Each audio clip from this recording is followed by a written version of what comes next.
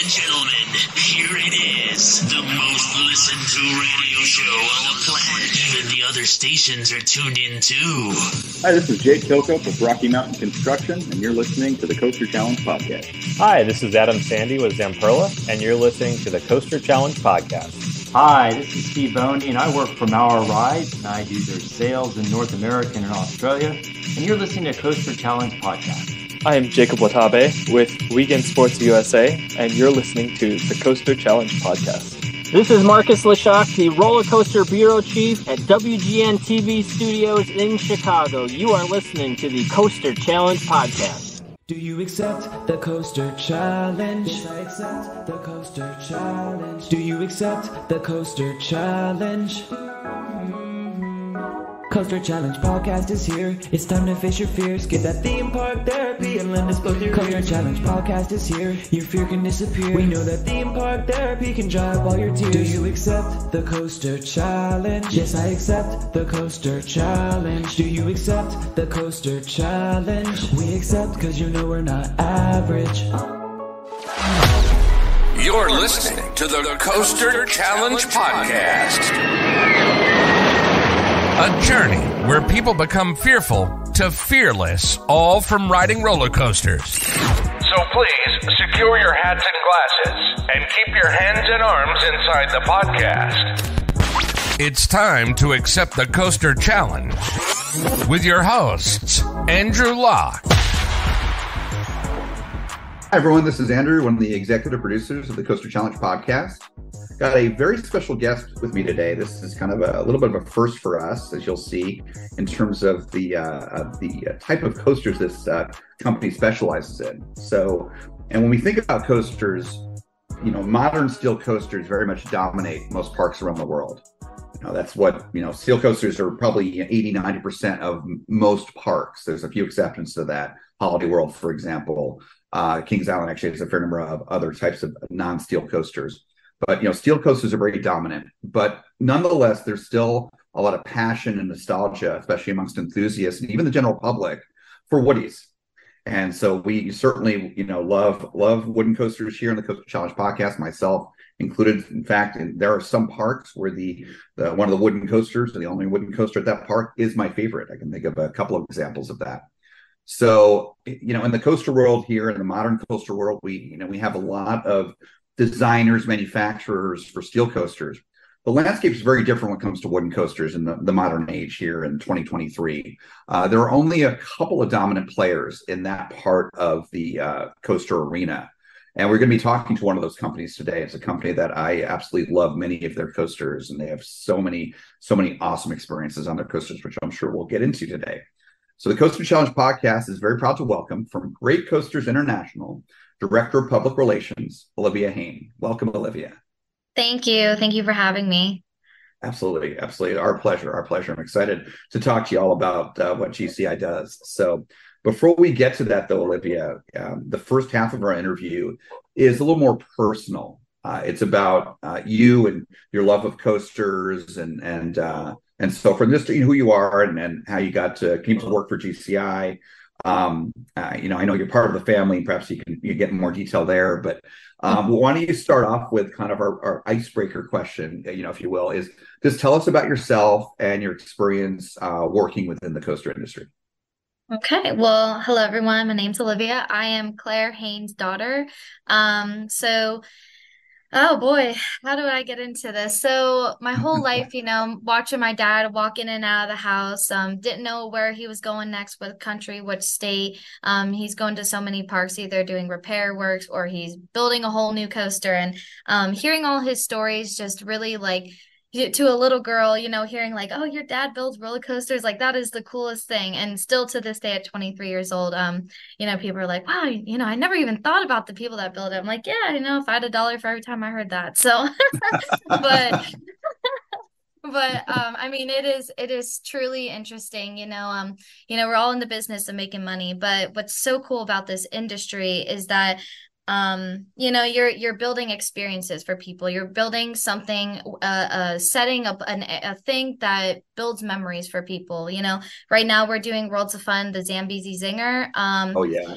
And people are saying all the time, they're like, oh my gosh, thank you for bringing it back. Like, I met my wife here. Like, my kids grew up here. Like, they're like, this is where I had my first kiss and everything. Like, they're just like, oh my gosh, like, you're bringing back something that, was such a huge staple to our community here. Not just because of what it is, the ride and how thrilling it is, but we've had an actual like a personal experience here. And I think that's what this whole industry is about, is making laughter, making fun, making people happy, building those memories, right? So Absolutely.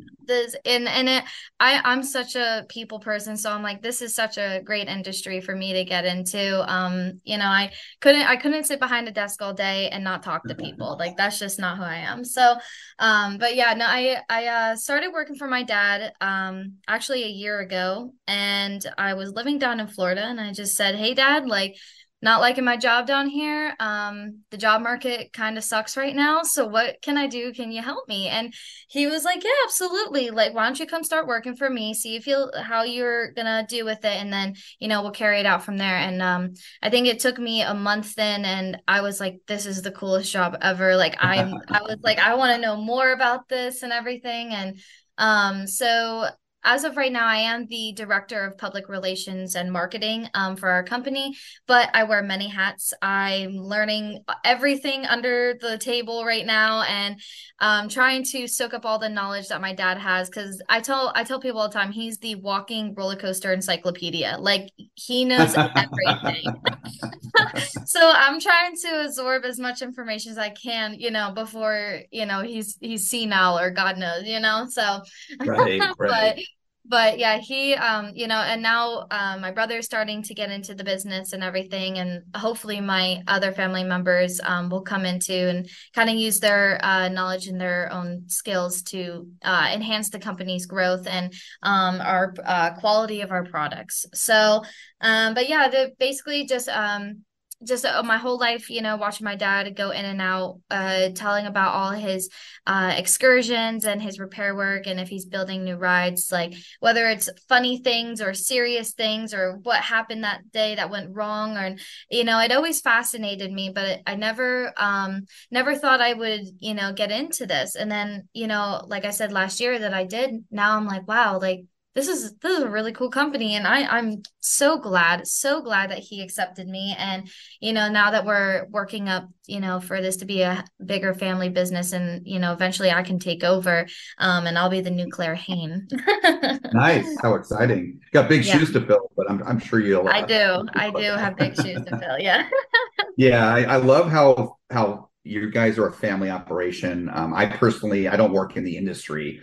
I just, which is why I love doing the Coaster Challenge, because it allows me to quote unquote work, volunteer, labor of love in the industry, and have, be connected to the industry in a more personal way, in a more interesting ways, going to media events and again, talking to people like you, because I don't work in the industry, but the company I do work for in my profession, engineering, is a family company. And there's quirks to that. Be positive, negative, but there's some fun aspects to it, some positive aspects to it. So I definitely can relate to kind of working for a family company, for sure, in the family. And I did not realize you guys were a family company. I guess it's fairly recent, like you said, you started working a year ago. But as I was telling you before we started recording, I'm very close friends with Christian and Morgan Duffy from Escape Visuals. I've known them in there since the early days of, when their company was just getting off the ground, going back to like 2018 or so. And I've become closer and closer with them. They live here in Orlando like I do. And Christian always talking about Claire and how awesome he is. And, he and Morgan work very closely with you guys. I mean, works with all the manufacturers pretty much at this point, but you guys are one of the clients and very close with you guys. And then he was kind enough to introduce me to you at IAPA last year. And I met some of the other family. I met Claire, of course, too. But talking to you, because I think you even mentioned that you would be the one that I would interview ultimately. I was like, wow, she is a dynamo. She's a spitfire, and we love talking to energetic people. I'm one myself. I'm very passionate about life, and so I think I'm sure we'll have a fun conversation here today. So absolutely, yeah. So now, to be clear, Claire started the company, right? So it's been a family company the whole time. Yep. And you mentioned you lived here in Florida. So do you now live up in Pennsylvania? Yeah, I used to live in Fort Lauderdale, and then just because of working for the company, remote wasn't working for me. I wanted to be in the office every day and Sure. learn the ground. So we moved back, but man, I did love it down there. It was warm. Pennsylvania. I love living in Orlando. I've lived all over the Yeah. country. From New Jersey originally, not far from you guys in Pennsylvania. I've lived in Mhm. upstate New York, again, not far from you, and then I moved out west, Arizona, northern Southern California, Washington, and kind of three corners of the country, and then I had to Yeah. complete the fourth corner, so to speak, with Florida. But it's one of the best moves ever made, if not the best move. Oh, But that's cool. yeah, I love living here. The parks, I love cruises. There's so many cruise ports here. I love, just the variety of things to do. A lot of the weather is good. People don't think Florida is good weather. They just think the humidity and the hurricanes, but actually a good portion of the year. Like right now, the weather's amazing, here in the spring. So, and you know how it is. So you live down here. Yeah. Yeah. Yeah. But in any case, and we'll come back to the Hain family and GCI and all about you guys later on. But the first half of the interview is going to be a little more about you specifically. And there might be a little bit of GCI in here as well. We'll see. But basically, what I'm going to do with you here is, you know from talking to David before we started recording, and also even the conversations you and I had at IAP a little bit, that we're about theme park therapy. That's our mission. And part of theme park therapy is, and how people get therapy from coasters. There's two main ways. Well, even three. One is immersion, that's theming and things like that. It goes beyond coasters, just parks in general. A second way is literally what happens in your brain chemically when you're on a coaster, on a thrill ride, the endorphins, the adrenaline. And that is like automatic. That happens no matter what, if you like it or not. And obviously they're good things. So it's good that if you don't have control over something, if it's a good thing, that's we have to be thankful for that. But again, those good chemicals that we get. And then the other is sort of related to that in a way. It's definitely psychological, it's neurological, is the facing fear aspect. And that's something that we focus on the most on this podcast. And so as part of that, with each guest, we go through a fear journey. And sometimes that fear journey doesn't reveal a whole lot about a person, but oftentimes it does. And a lot of people don't realize it until they go through the process. So that's what some of these other questions are about. And then we'll just have fun talking about other coasters. Now, again, I don't want to presume anything. So, in terms of theme parks and amusement parks, do you consider yourself more of a roller coaster person or fan versus, say, a theme park fan, or kind of where do you fall in? I'm definitely a roller coaster fan.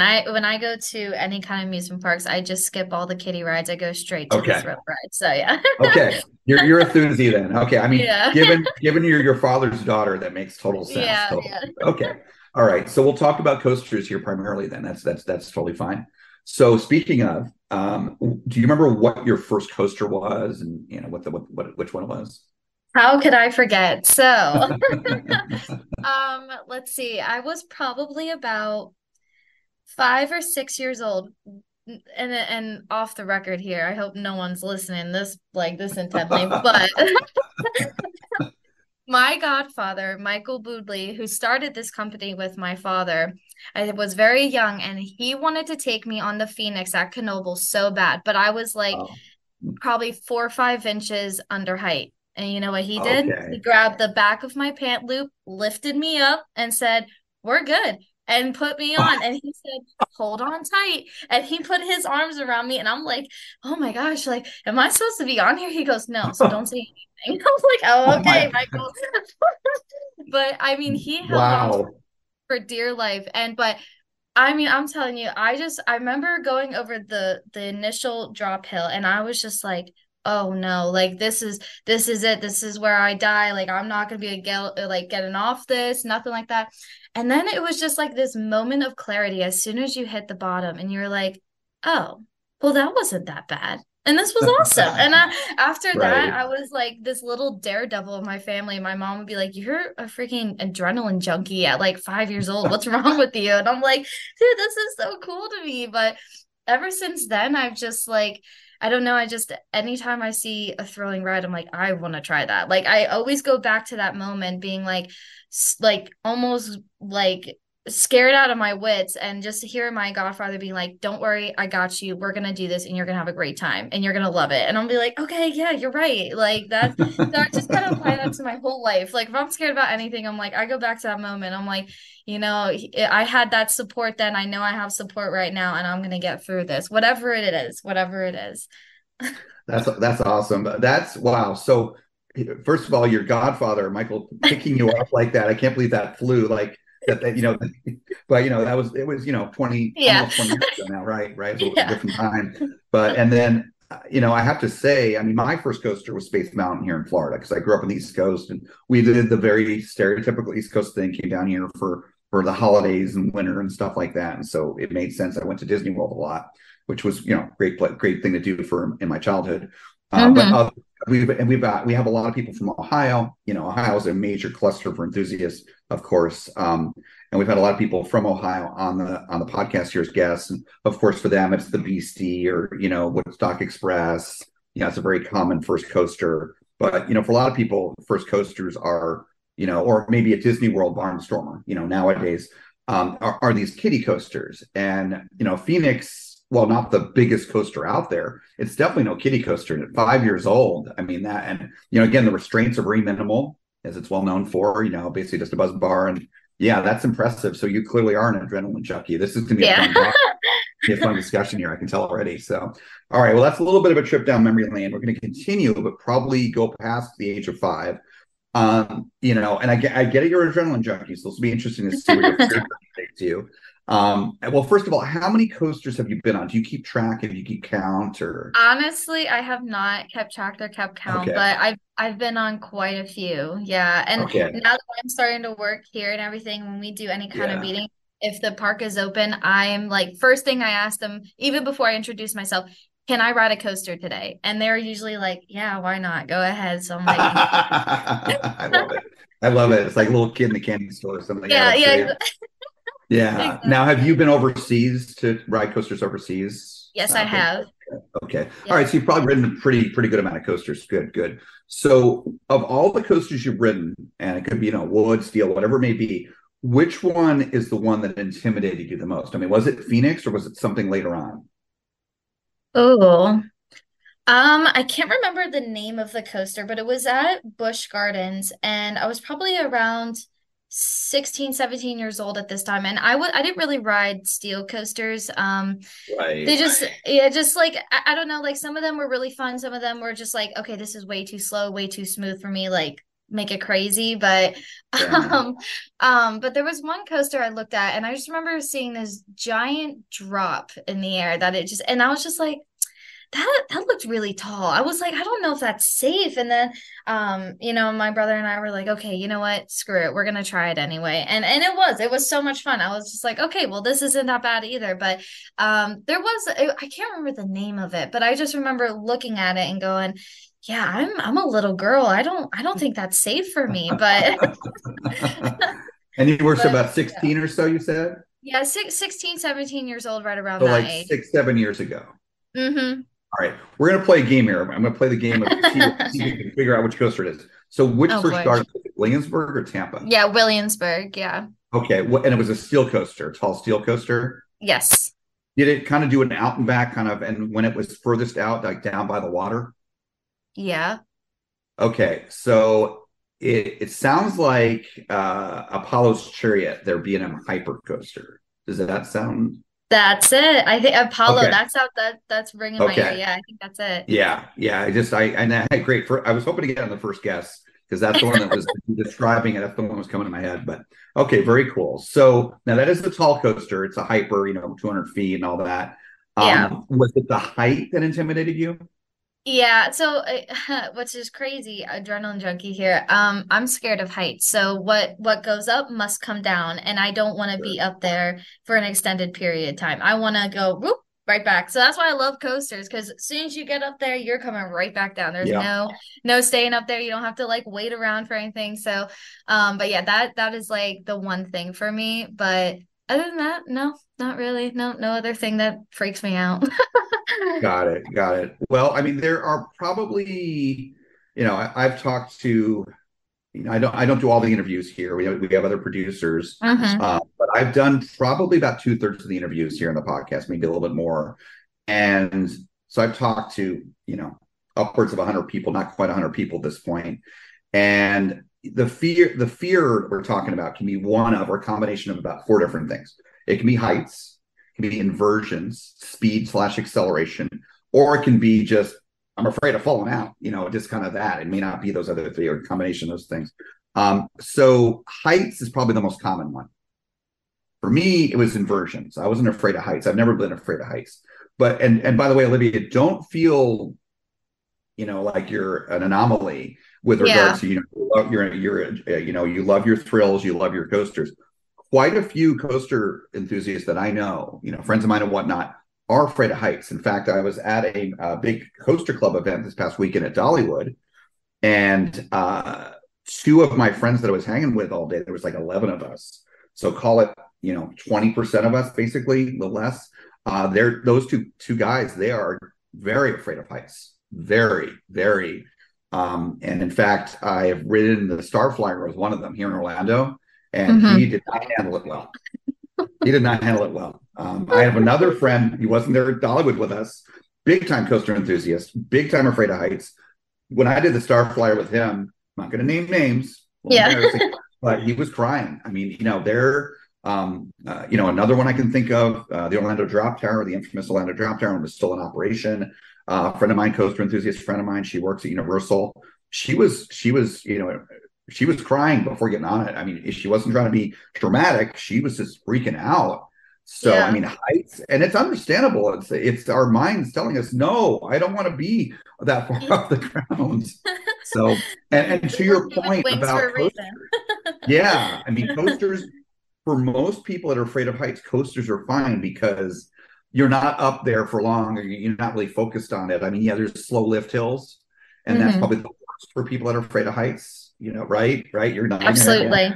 Yeah. So, okay. So Apollo's Chariot, that was probably at that point the tallest coaster that you had been on, right? Yeah.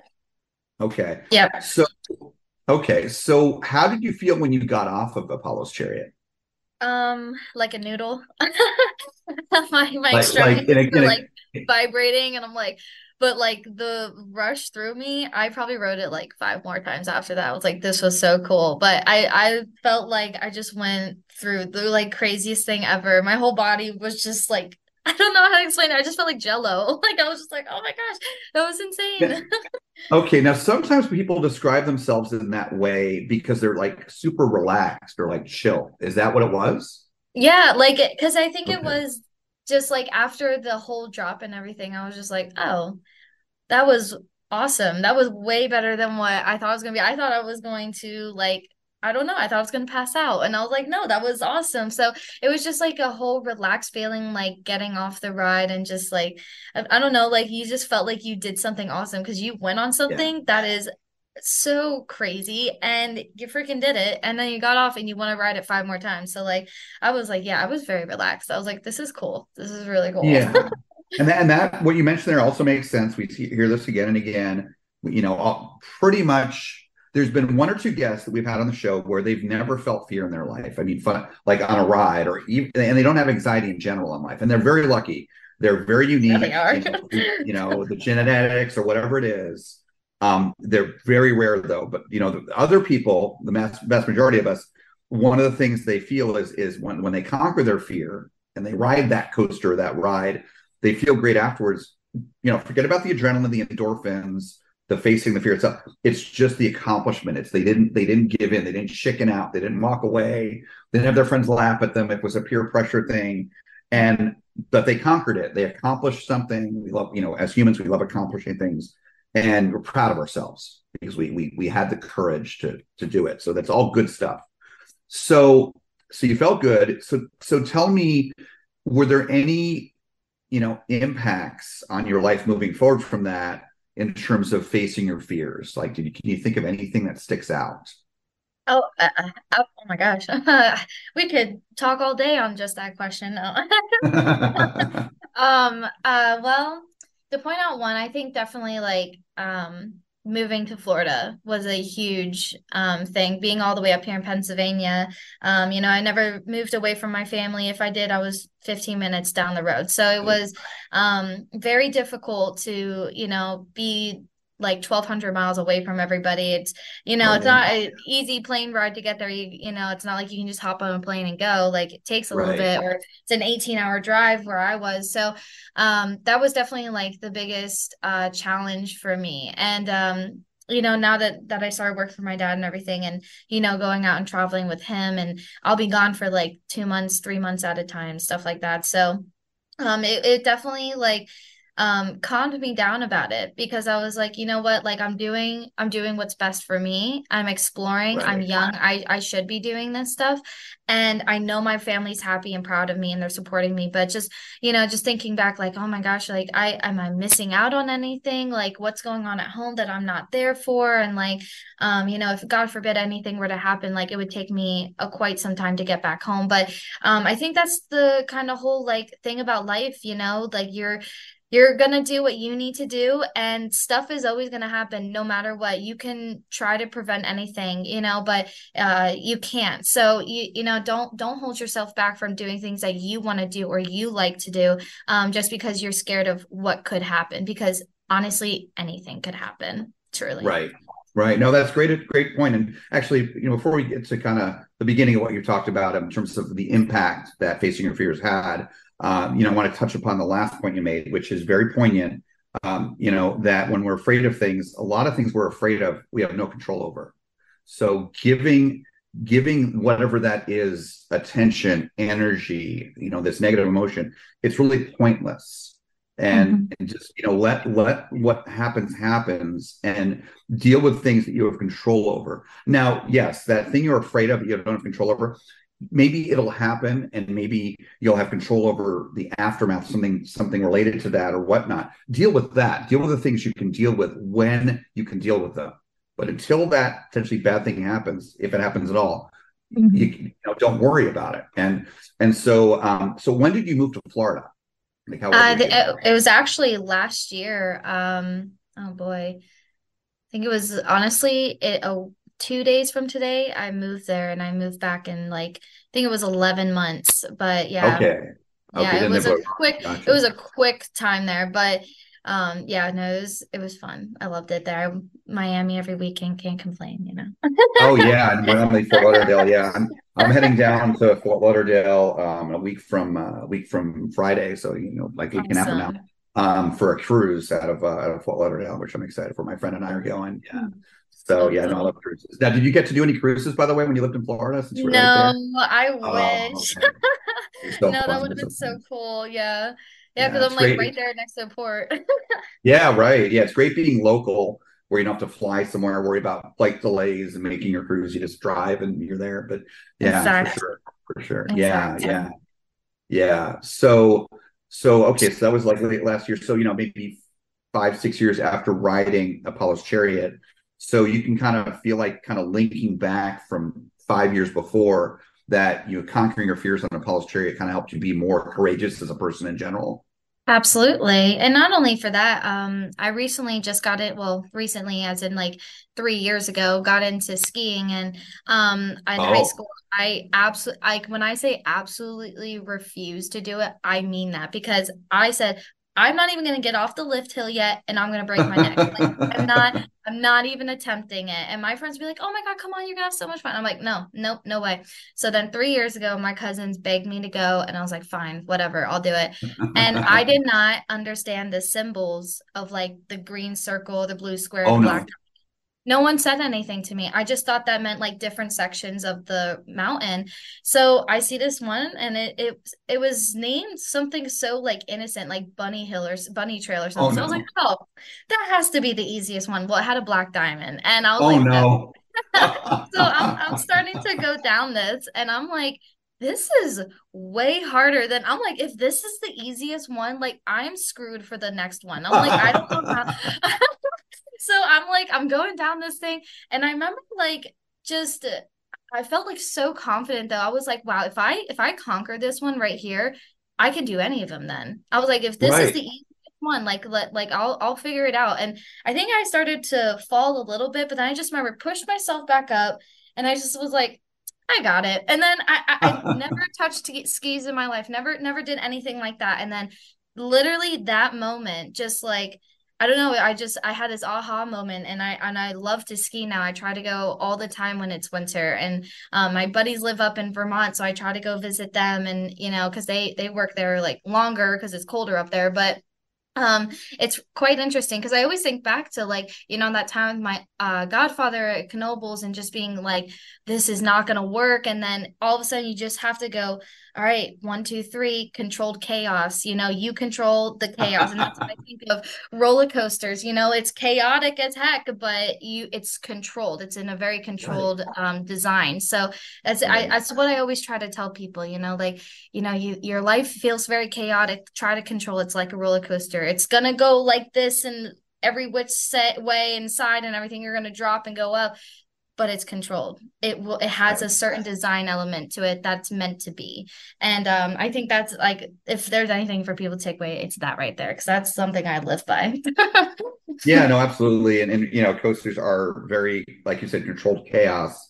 And the control aspect of it, they're very safe, very, very safe. Accidents are rare, and even when accidents occur, it's often no one's hurt, and so it's very safe. In fact, I've made the claim on this podcast that I think that it's up there with, like, flying. It's like, it's that safe, in the modern age, and but at the same time, it's so thrilling. And I'm like, one of my other hobbies, I don't ski, but I don't like snow in general, but that's why I don't live in New Jersey and North anymore. And no snow here in Florida. But one of my other hobbies is sports cars. I own one of the fastest cars in the world, and I love it. And I actually just got some upgrades installed on it today. And I love acceleration. That's one of my favorite things, is acceleration. And the thing is I don't drive on tracks. I drive on the street. I just did the Blue Ridge Parkway over the past weekend, coming back from Dollywood. It's a great place to drive. There's not a lot of people out there. There's no traffic lights, but still, a deer could run out, car could cross over the line. Not even my car. I could be driving safely. Someone else coming the other direction, head-on collision. There's so many things that can go wrong with driving. I mean, look at Paul Walker. Sadly, what happened to him? Again, he was a car enthusiast like me. I've owned Porsches. He died in a Porsche. So it's a great hobby, and it's reasonably safe, but again, people get hurt, people get in accidents. Coasters are much safer than cars, and they kind of simulate it. The curves are like going on a windy road. Acceleration, it's like stomping on the gas, with like a launch or things like that on a coaster. So so it's controlled chaos, absolutely. So, and you mentioned skiing, by the way. So I know, and again, I mentioned them earlier, Christian and Morgan Duffy, who are from Pennsylvania themselves. I think you're from Eastern Pennsylvania, right? Like central Pennsylvania. Yeah, and they're from like the Pittsburgh area, Western. They're huge skiers. A lot of people who live up there are. And I know that you guys have hung out and done fun stuff, like, aside from business. Have you gone skiing with them at all? No, unfortunately. They were up here in Pennsylvania while I was in Asia traveling around with my dad. So I was like, of course, the one time you're up here, I'm like not even near the area. Like, I was so mad. But I love them. They are like, I'm so happy that they work, like, they do stuff for our company, because I mean, they are so intelligent, and not only that, like, extremely creative. And I've never had an issue working with them. Like, they have always, if as soon as I call them about something, or it's something urgent, they are right back to me within that day or the next morning. It's, they're really great people. But unfortunately, no, I didn't get to go skiing with them. But when I lived down in Florida, I was just so busy down there, so we didn't even get to hang out as much. But as I like start to like dive more into the company and clear up my schedule, kind of have a more manageable life with this. I told them I want to like hang out with them. We can go like to Canada and everything, because I know they're adrenaline junkies themselves. So like they're big time. Yeah. That's one of the things I share with them as well. Yeah, they're such fun people, and I hope that you can get to go skiing with them, because I mean, I'm not a skier, but Christian, he sends me videos, and I don't know if he's shown this to you, but he is like me in this way. He likes sharing his life with people, and part of that is enjoying, going out and enjoying, like he's taking me to Top Golf and stuff like that. We go to parks, but also sharing your past life, showing pictures, telling stories, videos. And he's very proud of some of the experiences he's had in his life, like I am of mine. And I've hung out at their house so many times, and he shows me these crazy videos of his freestyle skiing and aerials, and just wild what he's been able to do. Some of the stuff he still does, and I bet he'd be a lot of fun. And Morgan too, she's a pretty good skier, skiing with them. So we get to do that at some point. But yeah, I hope so. I hope so.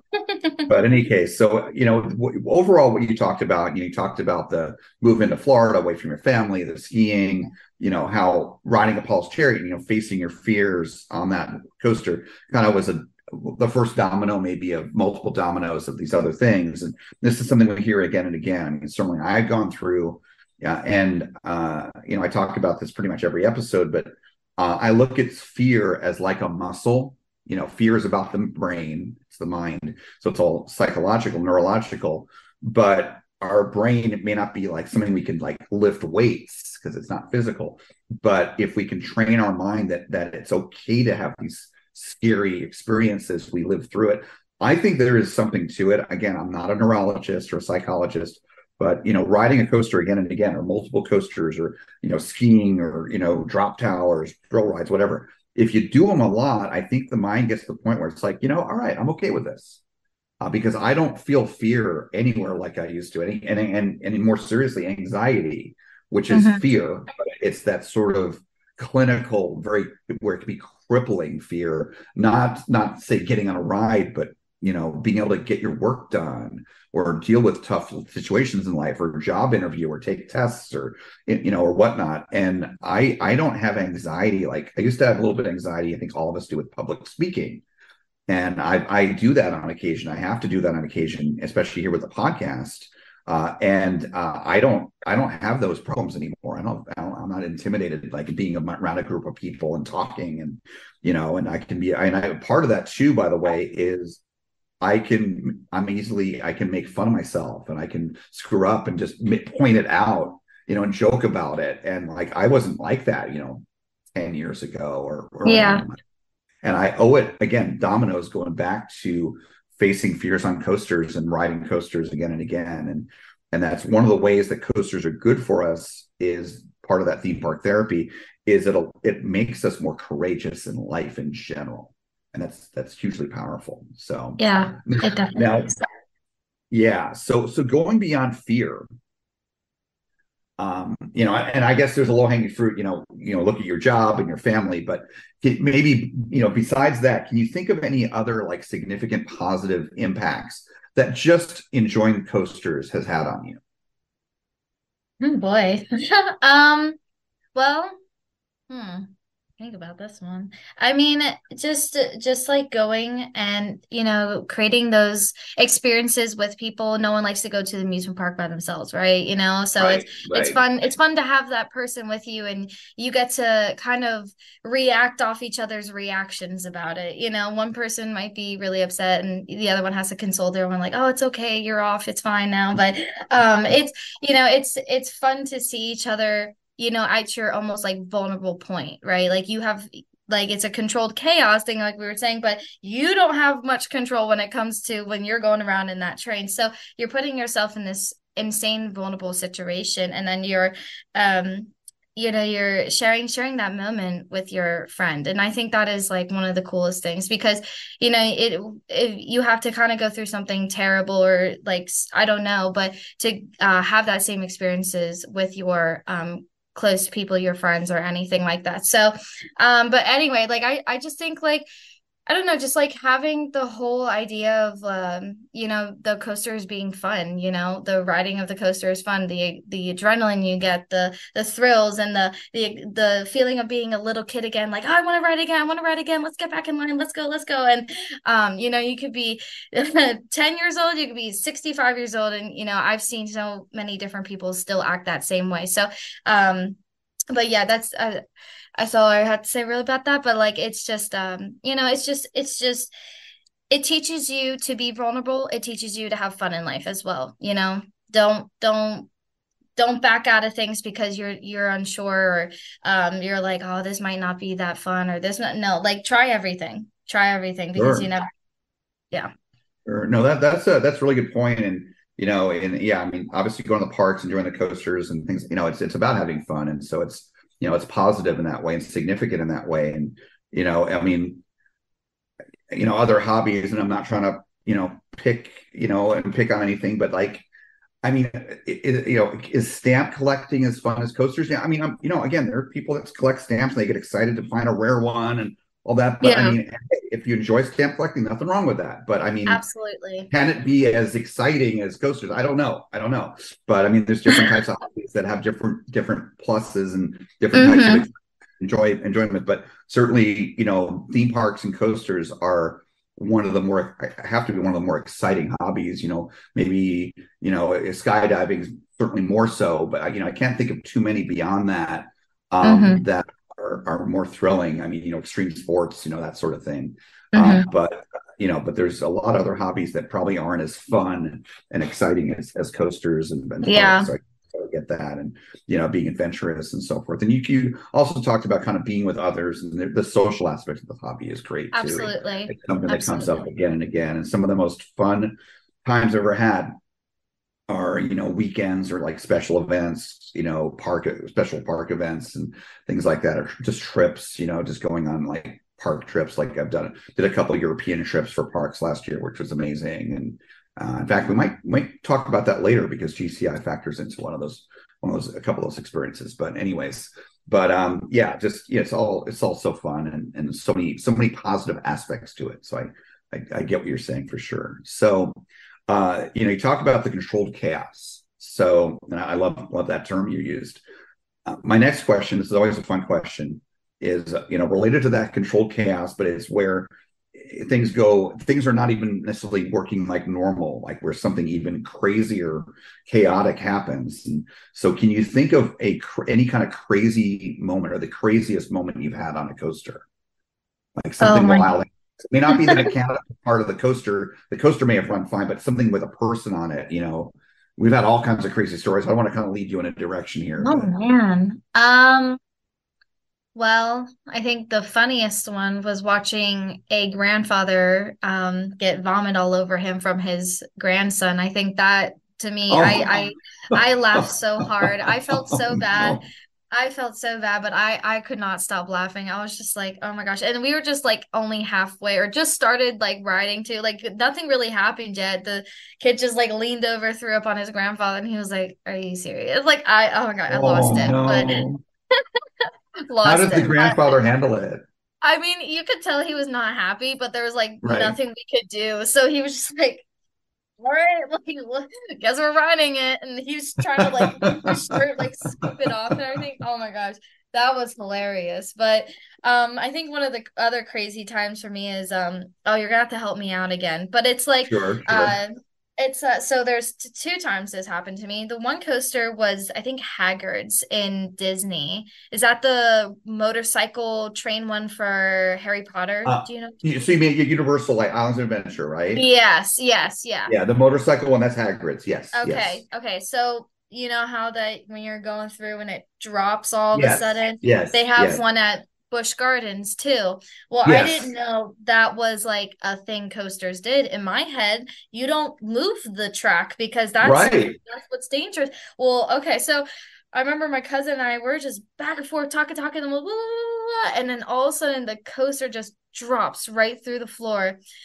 I didn't know. I thought that was like something wrong just happened, and we're just stunned. Like jaws Yeah. dropped. Like what did happen here? And we're like, oh my gosh, we're gonna have to evacuate. It's dark in here. Are we like below this like the station? And all of a sudden just starts taking off again. We're like, oh my gosh, like we didn't even like scream, smile, nothing on the rest of the ride. We were just like stuck and baffled by what just happened. But I remember calling my dad after. I was like, "Hey, like, is this normal? Like, do they just have a separate track below? Like, what's going on here?" But that had to be one of the craziest times. And oh, I guess my last one would have to be my brother and I were over in Europa Park. This is when Oh, we built Wudon, and Yes. they have the one launch coaster there. And my brother and I were very young. We didn't know German, and we didn't pick up the context that it was counting down in German. So we're just like, what are they saying? What's going on? And then all of a sudden the coasters go and takes off, and it looks like you're about to hit the track that's vertical to you and just shoot right up. And I just remember I grabbed hands and we're like screaming. We had so much fun though, but we looked at each other after the ride. I'm like, did you know that it was gonna do that? He goes, no. He was like, I don't speak German. I'm like, me either. I was, oh my gosh, but we had so much fun with that. That was probably one of the best times riding a coaster, truly.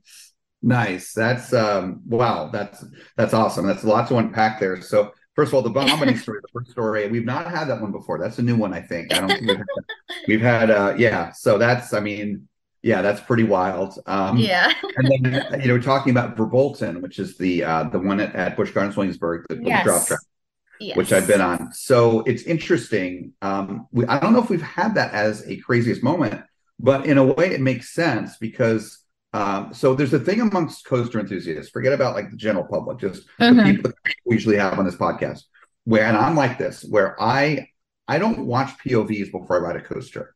I like to not have spoilers. And I find that enthusiasts, I can think of one friend of mine especially, like big time avoid spoilers. Like we don't want them.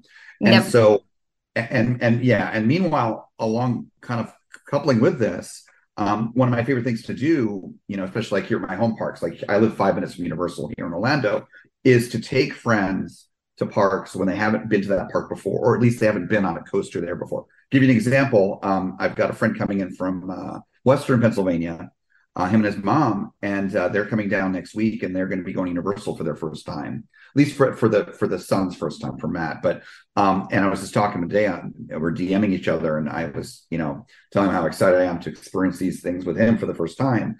And so again, a lot of enthusiasts, they don't know about Hagrid's drop track. They don't know. Yeah. And so I've ridden Hagrid's with several friends, enthusiast friends, and they don't know. And I love, and when we get back into that building, and it's getting dark, I look and I say, I hope my eyesight's adjusted quickly so I can see them. And I look over to them, left or right, whatever the case may be, and I just watch as it happens. And then the reaction afterwards, and like the jaw drop, the whole thing. So I totally get it. That's yeah. And then I mentioned earlier, it's funny you bring it up right away, that I went to Europe a couple times last year, and I said I'll be able to tie in GCI a little bit. One of my GCI stories from Europe I wanted to maybe relate to here while talking to you today, because you're part of the family, you work for GCI, is I love Europa Park. Europa Park is my number 5 park in the world. I rank parks, my favorite parks.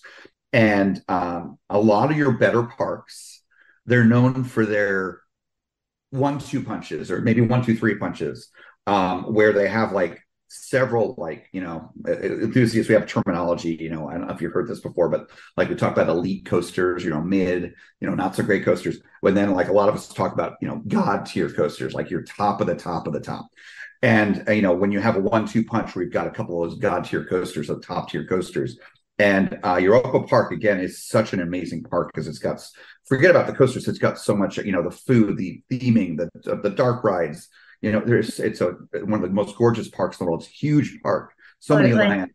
I mean, so much. It's just so awesome, such an awesome park. And but it has that, in my opinion, that 1-2 punch where it's got Wodan and Blue Fire right next to each other, and the 2 of the best coasters in that park. And they're so fun. And you talk about Blue Fire with a launch, and you and your brother were surprised because I guess was that a number of years ago? It sounds like. Yeah, so it was just built. So that was 2013. So I was about 9-10 years old when I was there. Yeah. Right. So you hadn't experienced that before, and then Wodan. Again, Blue Fire I think is one of the most underrated, mock coasters, and it's just, I think it has some great forces. It's a super fun ride. But sitting right next to it there is Wodan, which my understanding, you probably could tell me this, Olivia. My understanding is that Wodan is the tallest GCI coaster. Is that right? or one of the tallest? I think it's one of the tallest. I don't want to say it's the tallest, Okay, so it's but up there. I Okay. think it's yeah. Because I Yeah, yeah, I feel like I just heard someone talk about this the other day too. So if I get the correct wording, I will come back and let you know. But okay. I think it Sounds is just good. one of the tallest. Yeah.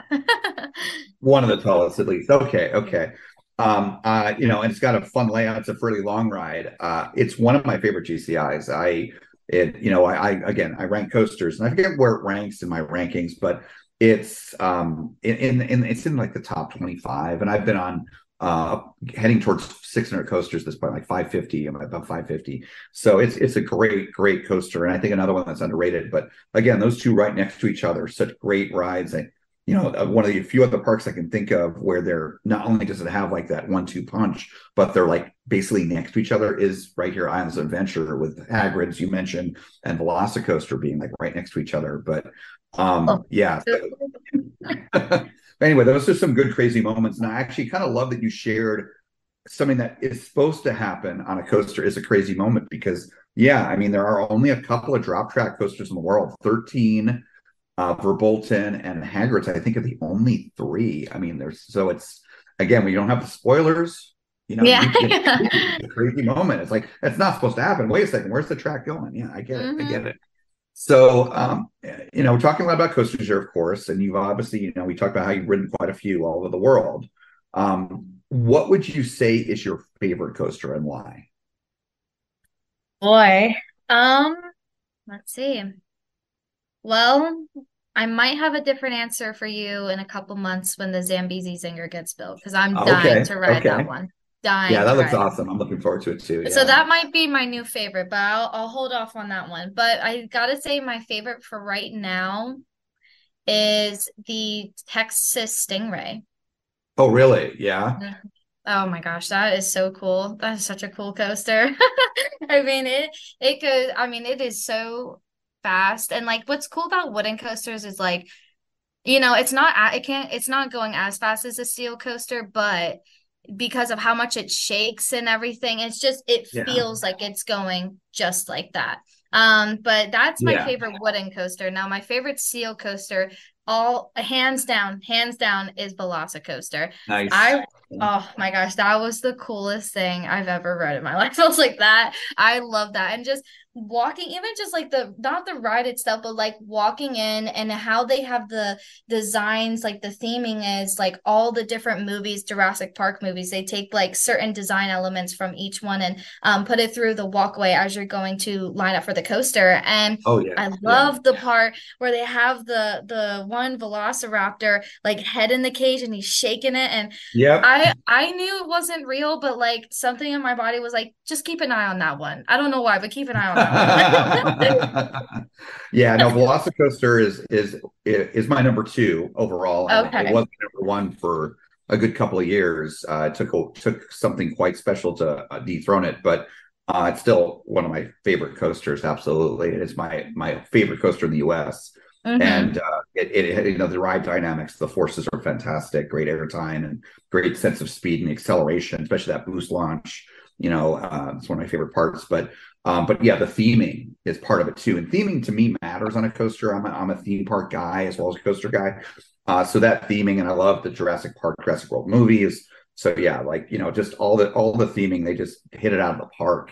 With Velocicoaster. So I can definitely relate to what you're saying there. You mentioned Zambezi Zinger, so I'm looking forward to that one too. That one looks really awesome. I'm curious about the spiral lift on a wooden coaster and all that, and just the layout of it looks really fun, kind of terrain coaster aspects. Yeah. And I've never been to Worlds of Fun, so I definitely want to go there. I was hoping, but so timing doesn't always line up.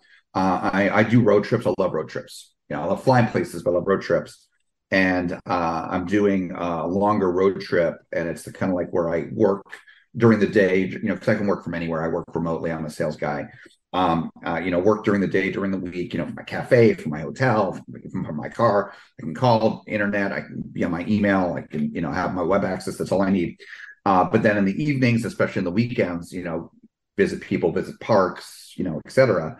And I'm going up to the Midwest for a few weeks doing this road trip this year. And I'm doing it in like less than a month. I'm leaving, and I know I'm gonna miss Zambezi Zinger. It's just because it's gonna be probably opening like maybe a few weeks or a month after I am up there, and that's okay. I'll go like next year, maybe later in the fall this year. But you mentioned also Texas Stingray. I've been to SeaWorld San Antonio, but it's been 6 years. So, Oh, wow.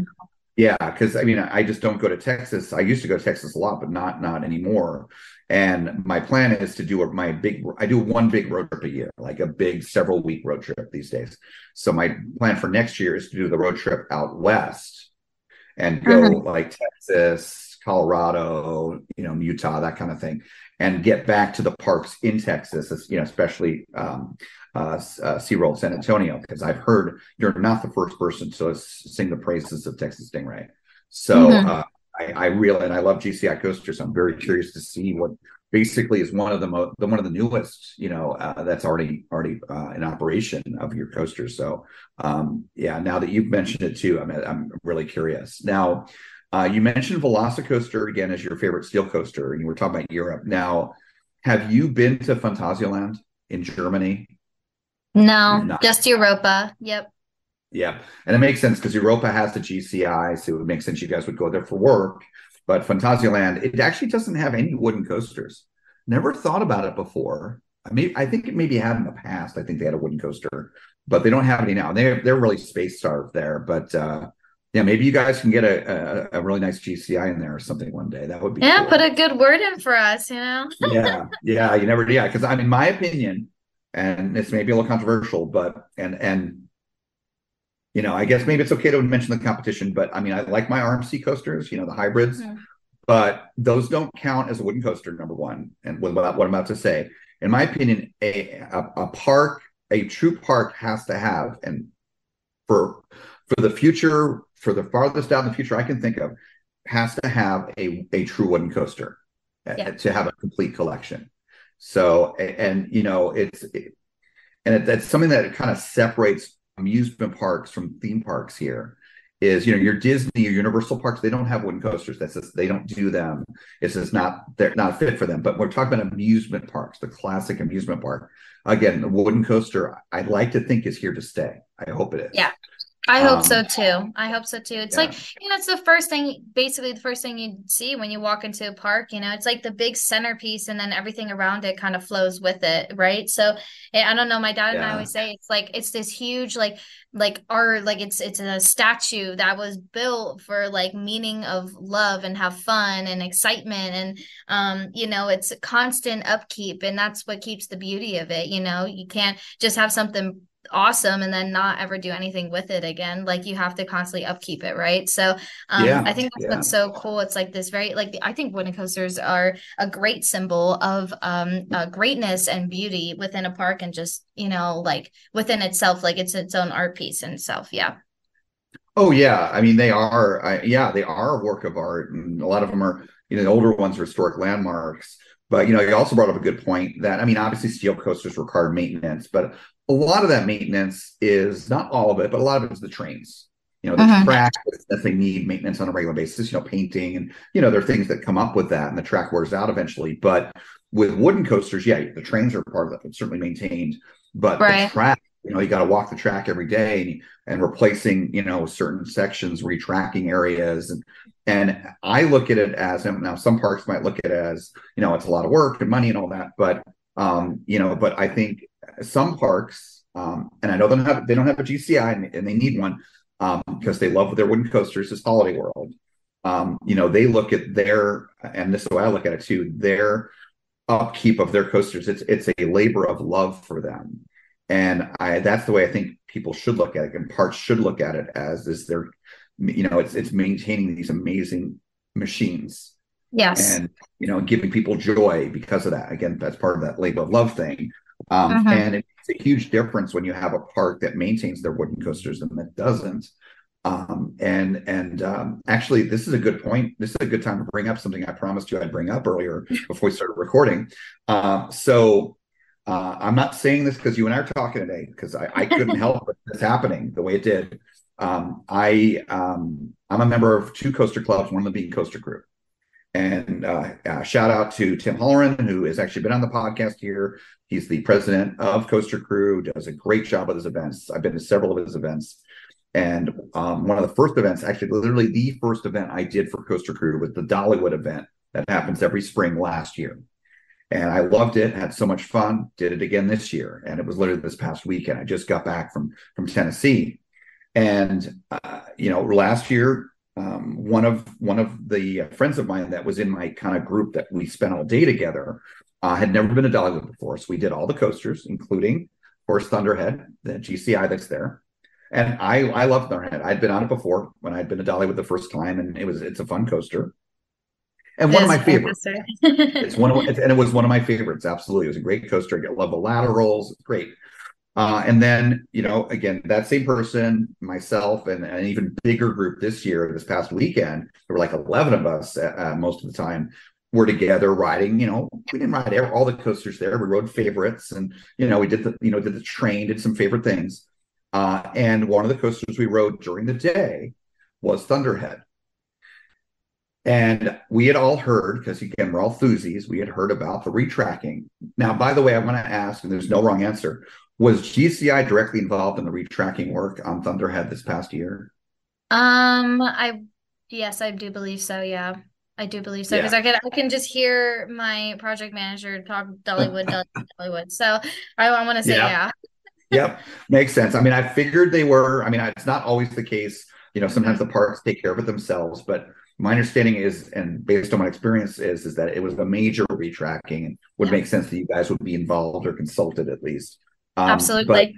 But, so I had not been back to Dollywood since last March when we had the event last year, and we rode it during the day, later on the day, and I was like, wow. I mean, because people are talking about, it's been great since the retrack, best rides ever on it. Well, the story doesn't end there, Olivia. So there was some fate. Sometimes fate works in mysterious ways. And the ERT for this event is typically in the evening. And I will tell you that because Coaster Crew Tim, he loves naming his events, like fun names. And the name for this event is the Lightning Rod Roundup. It has some good alliteration to it. And typically Lightning Rod is the evening ERT, like an hour of ERT on it. And that's what we got last year. And it was great.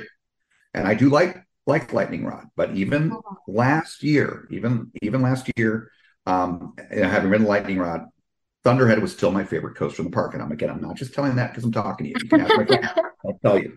Again, I love Thunderhead, and that was based on my experience last year, etc. Well, as it turns out, this is not a shocker to most enthusiasts. Lightning Rod was having issues, that launch and everything, and so it never was up that day, that Saturday last weekend.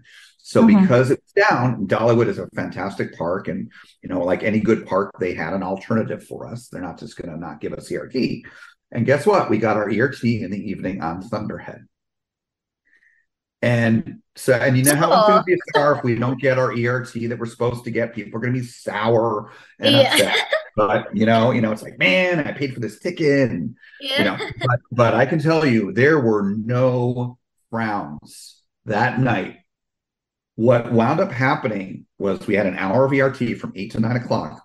So it was about half of that was in the dark. The first half was like twilight, and the sun hadn't set yet. And it was very much like being at a Hollywood Nights, being at a major enthusiast event, like hardcore, because that ride warmed up through the day. Plus having with night rides, part of it also, it's not just the physical, it's the visual. We can't see as well. So you talked about how wooden coasters, they seem faster than steel coasters because of the chaos, the increased chaos, the kind of how they shake. And that's certainly true. But also at night, on a wooden coaster, it's like the most extreme, because you got all that stuff you have to begin with. Plus you can't see as well, and you can't see as far ahead. But Olivia, all of us, we were talking about it, just in disbelief of how much we love that ride, and those rides, plural. We got like a dozen rides, most of us, and that were ERT, and we were freaking out. I mean, a bunch of my friends that I was with, that group of 11 people, they're from Kings Island. That's their home park, and they love their Mystic Timbers, and another GCI. And I love Mystic Timbers as well, one of my favorite GCIs. But that night, Mystic Timbers, it got the axe. Thunderhead became their new favorite. And it also became my new favorite GCI, and it shot up my rankings. I think it's number 16 for my overall coasters now. Again, over 500. I mean, the laterals were great, but it's running so much faster. And one of my favorite things on wooden coasters, absolute favorite things, and Voyage, again, from another company I know, it has this. I never saw Thunderhead have this before. Is where you get those crazy ejector moments where like the coaster where it feels like the train is coming off the track. You go through that sort of hole, and that dip. And there was several moments of that on Thunderhead, and never had anything like that before on Thunderhead. Yeah. And it was amazing. Just amazing. So I tip my hat to you guys and to Dollywood for the work you did. And and again, labor of love. You made 80 or so enthusiasts that were at this event just so happy and so thrilled. So awesome. So it was just, anyway, I had to tell you that story, and it was a great time to tell that story. Yeah. And that's funny because Thunderhead is like, Texas Stingray and Thunderhead, they kind of battle each other for number one in my books. But I'm glad you said that because I love Thunderhead. And I used to, when my dad was building the ride many years ago, I remember we used to spend our summers in Tennessee, and oh my gosh, we had so much fun, like watching the guys work, or just we would go out and enjoy the park while they had to do all the dirty work. So Yeah, I have been now to Pigeon Forge, Gatlinburg, Dollywood 3 times. Cool. I went there the first time in 2021. So I've been there like once each year the past 3 years. And I'm on that Midwest road trip. I'm planning to spend time because I'll be going through Tennessee, and I'm planning, kind of going little detours. It's part of a road trip is, it's the journey, take little detours to stop at places. And I'm planning on spending some time at Dollywood on the way up and maybe on the way back, and in the Pigeon Forge area, because I love that area so much. I mean, Dollywood is beautiful. It's gorgeous. I love the air there. I mean, I love living in Florida, but the air in those mountains is so clean and clear, and it's different. It's just different vibe too. But you said the mountains, it's beautiful, and there's so many fun things to do. There's great restaurants. I mean, I wouldn't live there because I like living near the ocean, having that cruise option, the beach and all that. Yeah. But if I had to choose someplace other than, if I couldn't live near the ocean, for whatever reason, Tennessee, I would consider it because it's just, I love that area. It's so beautiful. It is very beautiful. Nothing beats the mountains, truly. That's where we live up here. And when I moved to Florida, like, don't get me wrong, loved it down there. Loved that it was 90 degrees all the time. Like, couldn't beat it. But I did miss elevation, and I never thought I would, but when I come back home, I was like, oh my gosh, like to just drive up a mountain, come back down and just like coast and everything. And like, you just don't have that in South Florida, especially South Florida. Like everything's just highway and straight. Yeah. Like the only mountains you're getting is like a ramp through the drive-through. Like that's it. Yeah, exactly. Yeah. You bring up a good point. I mean, the one thing I miss from living in state California, where I lived before here in Florida, is the flatness here. It's because again, I love my other big hobby after or alongside coasters and parks is my cars, or my car singular. And my car is not only one of the fastest cars in the world, it is the best handling car I've ever had. And so, part of going to Dollywood is enjoying the Blue Ridge Parkway, either on the way there or on the way back. Usually not both ways, because it is a longer way to go that way. But, and also, time of day too. Because usually when I'm going up there, I'm getting up to Tennessee in the nighttime because of, I'm leaving here in the morning and I have to stop to work on the way and all that. But, coming home, usually I leave, I'm up there already and I'm leaving in the morning. And so it's daytime when I'm going through the area, where the Blue Ridge Parkway is. Mm-hmm. And so it makes sense for me to go on the way home. And that's what I did this past weekend. And I love driving those mountain roads. It's some of those beautiful, some of the best roads I've ever driven on. And having lived in California, in Northern California especially, that I have some pretty high standards for that, because some of the amazing roads in California. And just so much fun. So I get, I live in the mountains, but I spend time there, and I totally get it. It's great. It's fun driving up and down, and for sure. Absolutely. So Wow. yes, some fun discussion there related to your favorite coasters, plural. What would you say is your least favorite coaster? Oh boy. That's so hard because it's like there's never coasters out there that I'm like, well, that was horrible. I didn't have a good time because I think Sure, just about every single one I'm like, all right, write it again. But I honestly sure. I couldn't say that I had a least favorite. The one I guess you want to say like didn't enjoy as much was the oh crap, what was the coaster called? It's in movie theme park. It's the movie theme park in Bottrop, Germany. What is that Uh-huh. coaster? It's the one where Tom Hanks wrote it. It's like the first few seconds of one of his movies. It's whatever that one was. It has some kind of like Wild It, West theme or it's the something. it's the So wooden coaster, right? yes, that. Ooh, Okay.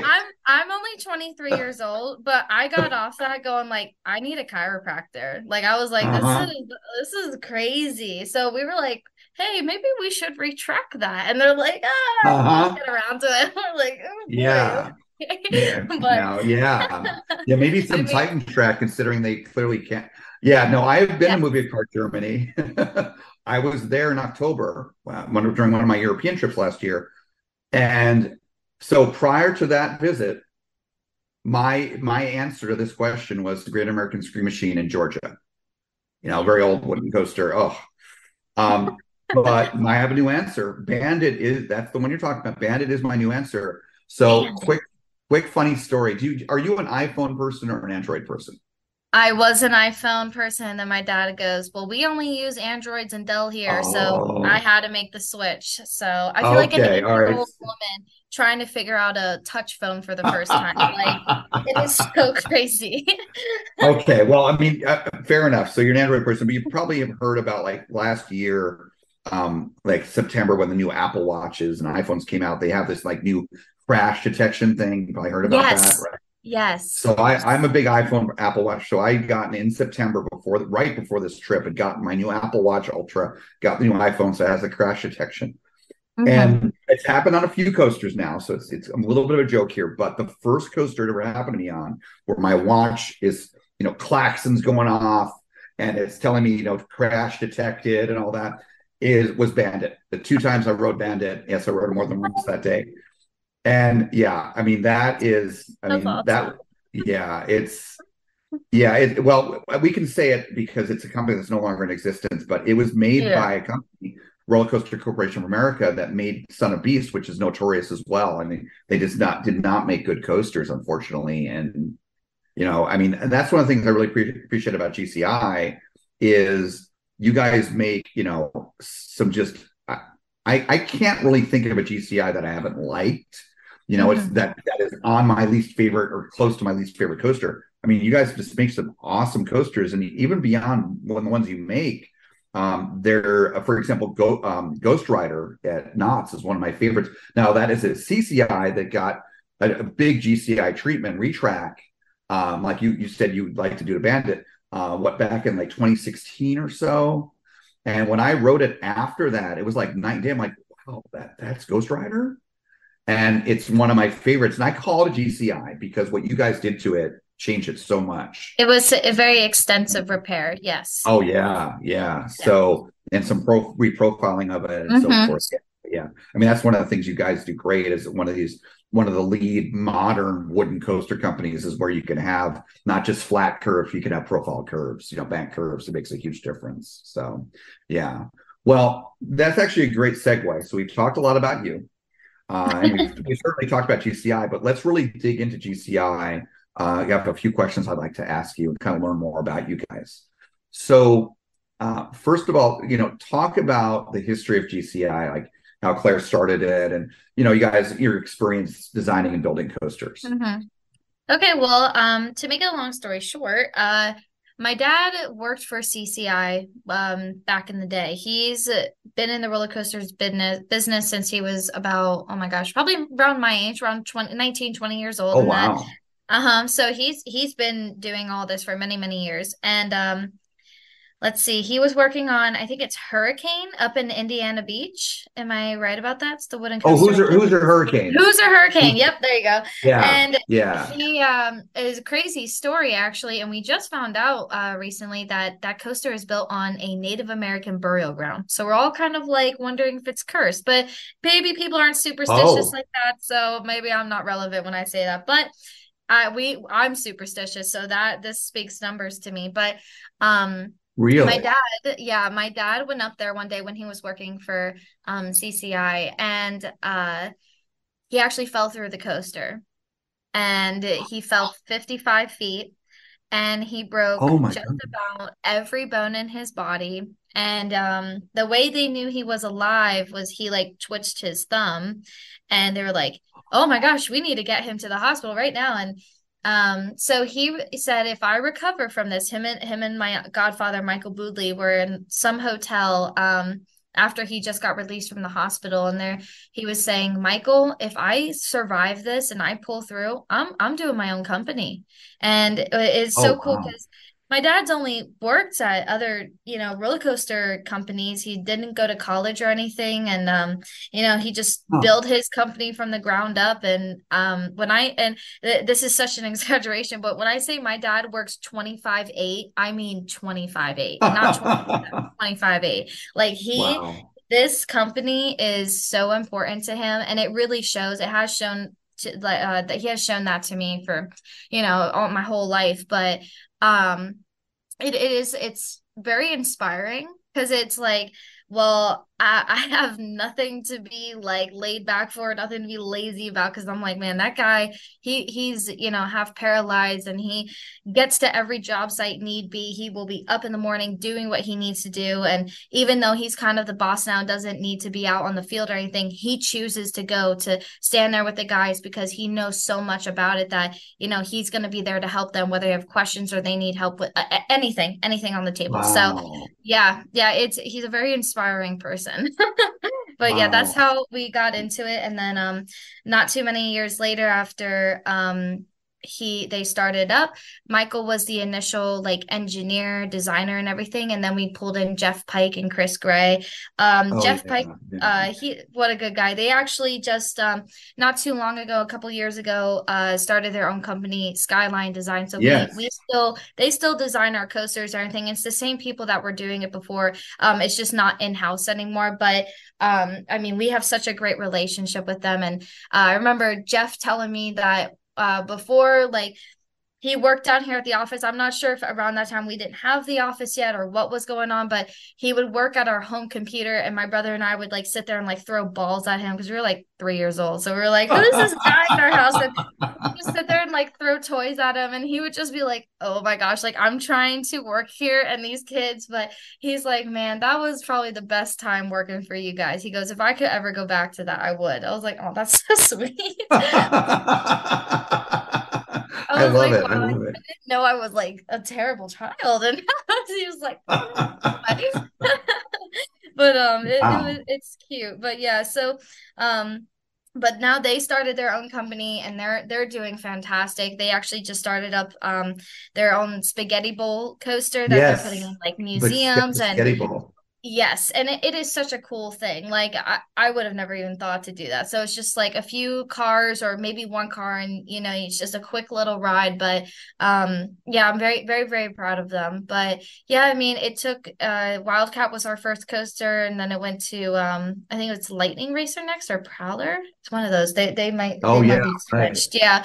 And from there on out, my dad has just been kicking butt. Like he's such a respectful man in the industry, and not even just the industry, just in general, and so knowledgeable. He's great to work with. He's kind of old school when it comes to stuff. He's the Pennsylvania boy.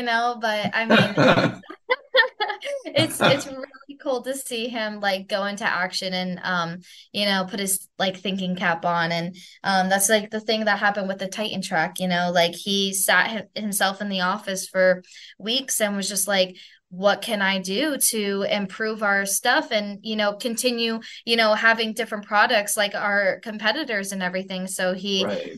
came up with his own design of Titan Track, and it's the coolest thing.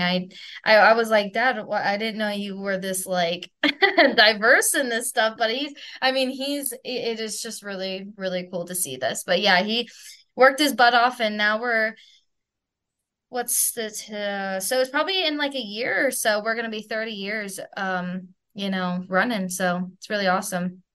Wow, no, 30 years. Okay, that was one of my questions. Wow, that is, well, first of all, that was quite a story. So, I mean, I don't know if we'll ever get to talk to Claire here on the podcast, but if we I hope did, you will. I hope you will. yeah, that might be nice to do, because I have talked to your dad before. Actually, quick aside. So when Christian and Morgan, the same day at IAPA last year, when they introduced me to you, before that, I mean, I was just kind of hanging out with them, going around and having a good time. And we, at one point we all sat down with your dad, and they were talking to him again. And I know you guys are all friends, but also, yeah, you guys were a client of theirs. So I just kind of kept my mouth shut, just kind of hung out and listened. And, I didn't know much about your dad, but, I was kind of listening to him talk to Christian and Morgan, and like, okay, this guy, he's been around. I can tell, he knows his stuff and been around a while, and seemed pretty interesting, very, very, very dynamic, like yourself, I could tell from meeting you. But yeah, so that was kind of interesting. But I did not know that story about him with Hoosier Hurricane. I mean, if we ever have him on the podcast, or hopefully we will, I know his answer probably will be his craziest moment on a coaster. He wasn't riding it, but technically he was on a coaster, literally on the track, and he felt, wow, that's so. I quit. Well, I mean, again, hopefully get to interview him, but I'll just go and ask you real quick. Did he not have, like, he was not strapped in, or? And that's the thing. Safety is key, and he is all about safety now. That's why our coasters are like very smooth, very like we check everything. We're very cautious of our guys doing anything. And I get it, sometimes it's like, hey, I just need to check this really quick. I'm just gonna run up there and look. And well, that's what my dad did too. And immediately fell right through. So it takes 1 second for something to happen. So, don't ever second guess anything, put the harness on, even if it takes 10 minutes to put on and take off, like, just do it, because you don't want to end up like that. Because I mean, he got lucky. He's half paralyzed and started a company, and now he's successful. Some other people might not have that same luck. So I always try to stress to the guys out in the field, listen, like, I understand it's just you want to quickly walk up there and check something out, but don't. Like, you need to be strapped in, because we're just not going to have that again. Like, that was my dad, it's so interesting to see him, walk on these coasters. Like, if we're going to check a coaster, and like if they need a repair done or anything like that, he is walking on this, like, hands in his pocket, like he don't care. Like it's like the accident never happened. And I'm like, I would be terrified to ever walk on these again. And he's just like, doesn't even mind it. It's second nature to him. I'm like, man, he's so cool. He's so cool. Yeah, that's really cool. I mean, obviously, because people get PTSD from traumatic events like that, where like David, our founder, he tells a lot of our guests a big story that happened in his life, where he and his parents, they were in a very, very bad car accident a number of years ago, like 10 years ago, and his mom still has the effects of it. She doesn't like driving. She basically doesn't really drive much at all. She's afraid of driving. She'll go in a car, she'll go in a car with David or his dad, but she won't drive. She doesn't want to be responsible for, given what happened to her, and it wasn't even their fault, but she's just afraid of being in control of a vehicle, given what happened to her. And, it's that PTSD.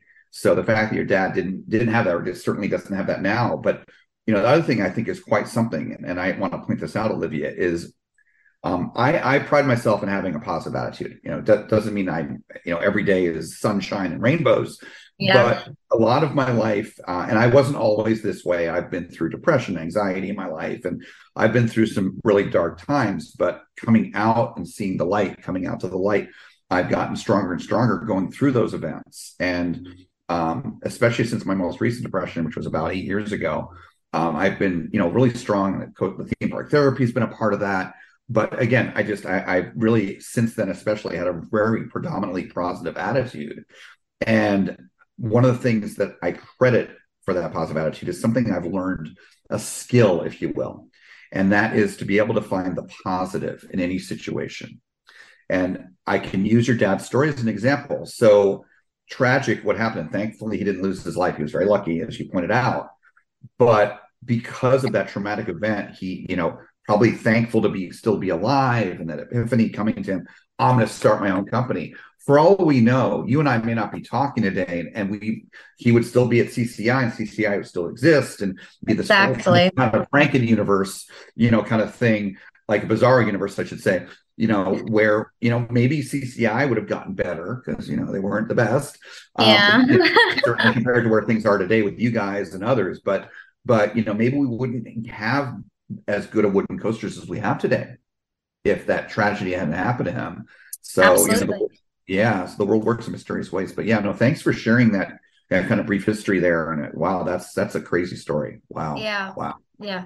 It is really cool. I love telling people about it because I just love seeing everyone's face like, what? Like, Yeah. he did what now? I'm like, yeah. Yeah.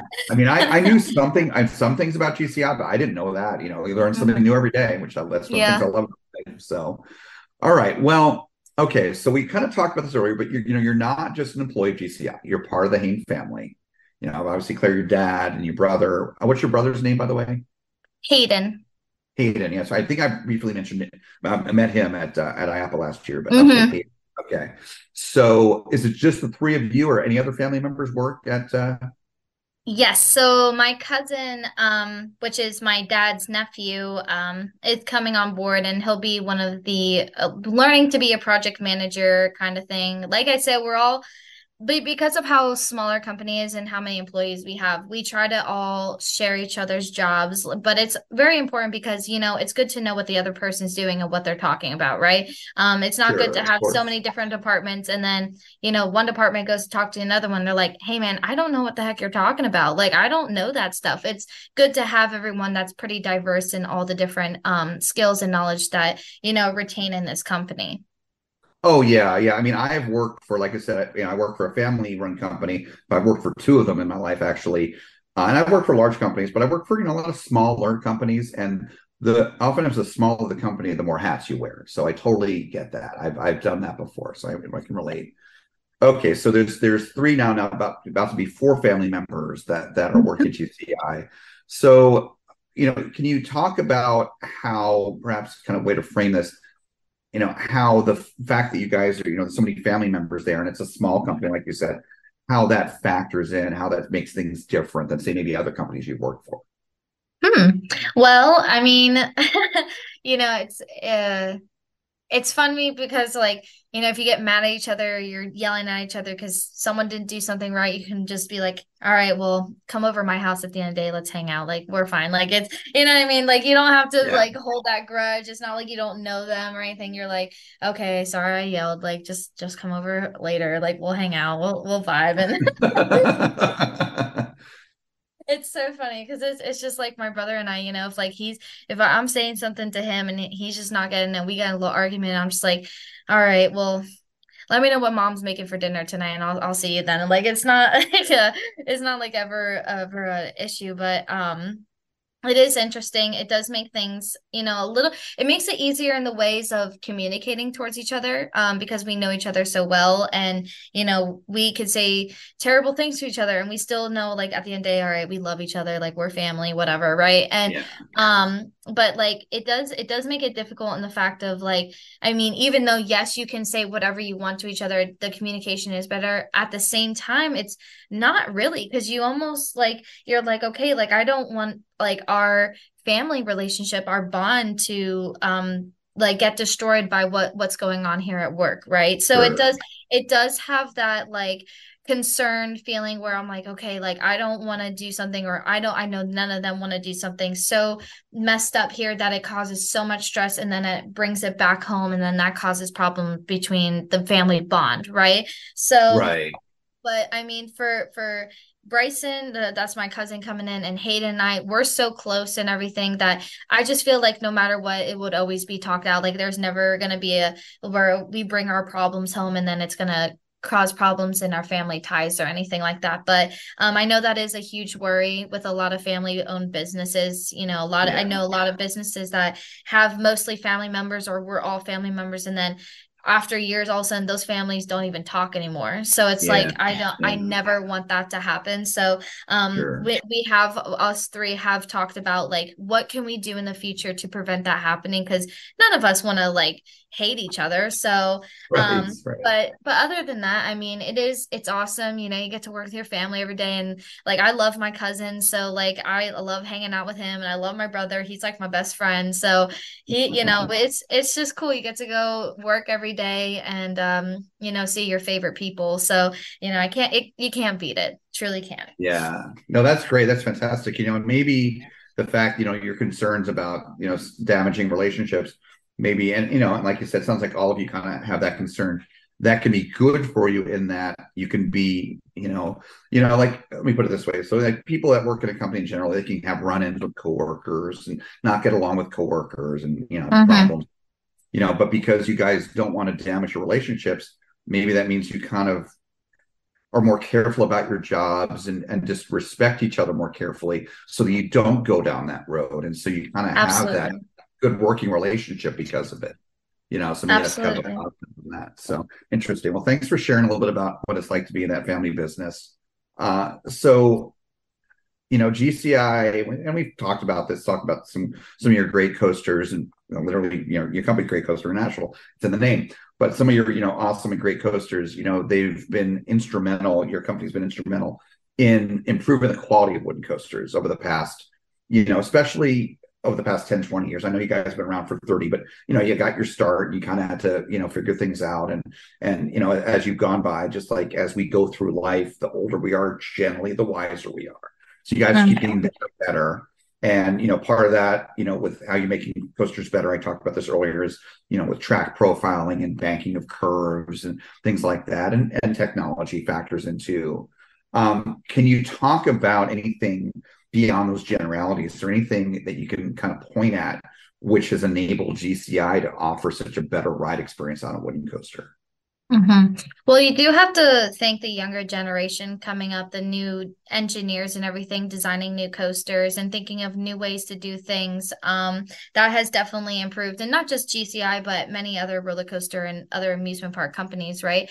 I mean, we are very against unscheduled maintenance. So we like to have a plan, and we like to have it set, and something goes off we're having a meeting, we're figuring out why that happened. Like, why aren't we keeping with things? And we've definitely visited parks, right, that we're like, hey, looks like you haven't even walked the ride in about a year, and they're like, oh my god, we haven't done that like in so long. And we're like, important keynote, we're gonna write up top here in red, walk the ride, check it out every day. Like, you can't mess that up. But but we're very adamant, because like I mentioned before about my dad's accident, like we're very keen on safety. The last thing we would want is for anybody, whether it be the maintenance people or riders or anybody riding that ride, to get any kind of injury. So we're definitely very adamant on maintenance and that it being scheduled. And we're always looking for new solutions, right? So like my dad's Titan track, he sat with the engineers for 2-3 weeks and was like, we're figuring this out right now, because I'm not going to deal with my competitors beating me every single time. Like, I want to have at least my foot in the door, and I can say, all right, at least I have something in there that can compare to compare to what they're wanting, right? So So I just thought that was so interesting by him, because I was talking to him about these questions, and I was like, what do you have to say about this? Because like 11, 12, and 13, I was like, you have more of the idea about that. But this is kind of going off of what he says. So but no, that's fine. That's fine. My dad is my dad is very loyal and faithful when it comes to his work. And, he would never walk away from any job. I know that for a fact. I've heard that for years. I've known that from people. And, this is what he tells me all the time. I'll never walk away. I'll, make sure that even if I'm screwed over in the end, I'll take it because I just want that coaster to be smooth, redone, and anything that was wrong with it, we're going to fix it. So we don't have to, no injuries will be caused, or, not even just injuries, but people riding in, they're like, well, it feels like nothing's been done to it, or what is even like, what's new about this? And so he never wants to hear those words. He wants to make sure that he's always made an impression on the customers. That's great. That's great. And in kind of you're answering that question, me kind of I was thinking about what my guest and everything are saying, and what came to my mind there as you're going through that is something kind of profound. So obviously being an enthusiast, I spend a lot of time at parks. I've been to many parks, and steel coasters, even some of the newest ones, they have downtime all the time. They go down, etc. And I get it that wooden coasters, like you said, unscheduled maintenance, downtime. But the reality is, and this is true especially for your coasters, maybe not Lightning Rod, but we talked about earlier, but Lightning Rod is unique in that it has an aspect to it that's very much a steel coaster type feature, a launch. And that's what causes the issues for Lightning Rod predominantly. But aside from that, your coasters and other wooden manufacturers, in general, it's very rare that those coasters are down. It's like, or go down during the day. They're a lot more reliable than steel coasters. And I guess part of it is that to have a decently running wooden coaster, there's a lot of maintenance and upkeep and walking the track every day. And the safety requirements in each state for those things. So there a lot more attention is paid to them. And I guess there's also a simplicity, a beautiful, like you said, artistic simplicity to wooden coasters. They don't, I guess, necessarily have all the sensors that steel coasters have, and all the technology that can fail and misaligned and whatnot. So I never thought about that before, but and again, I appreciate certainly as a rider and an enthusiast that you guys are so focused on safety. And if that is another aspect that came out of Claire, having that insane accident where he nearly faced death, and then, and didn't, and then, had that epiphany, where he wanted to start his own company and focus on safety as part of that, that's fantastic. And, and it's great that, I'll use a car analogy. So nothing against people that like Volvo. I'm not a Volvo fan. But Volvo is known to have, some of the safest cars in the world. Historically, they've been known for that. And part of how I've looked at it is, okay, well, they're known for safety. That's their focus. Yeah. They don't focus necessarily on like flashy or sporty cars or, and fastest cars, things like that. The exciting things that I like. Well, what's cool is that, GCI, you guys focus a lot on safety because of look what happened with your dad. But you guys have awesome coasters too. They're fun. They're not just like boring, safe coasters, Yes. You guys are the best of both worlds. So no, it's awesome. I mean, that is definitely something, that we focus on. Definitely, you said about my dad's accident and all that. And not only that, no one wants to wake up one day and hear that, you killed the whole train ride because of something going wrong. Like no one wants to hear that. So we're very adamant on that, as every company should be, but we're definitely keep that as like our number one priority. Oh, for sure, for sure. So we've been talking about Titan Track. It's come up a couple of times here, and I have a little bit of a more personal connection with Titan Track, only in a couple of things here. So first of all, I know that you guys have an awesome partnership. Well, okay, let me take a quick step back. I want to be a little more dramatic here in my presentation. I just remembered something. So as we're recording this podcast, you probably have heard this yourself, that like a couple days ago, this leak came out about not Fun Spot Orlando, but Fun Spot Kissimmee, their wooden coaster, which is not a GCI, it's another company's. It's had some challenges with maintenance and staying smooth. And it's riding pretty rough, and I can say that from personal experience. And so there are rumors that it is getting a similar thing to Titan Track from another company, to say that much. And some other people some friends of mine have said to me, oh, I wonder if that would ever happen to White Lightning. That'd be crazy to have that happen there too. Ugh.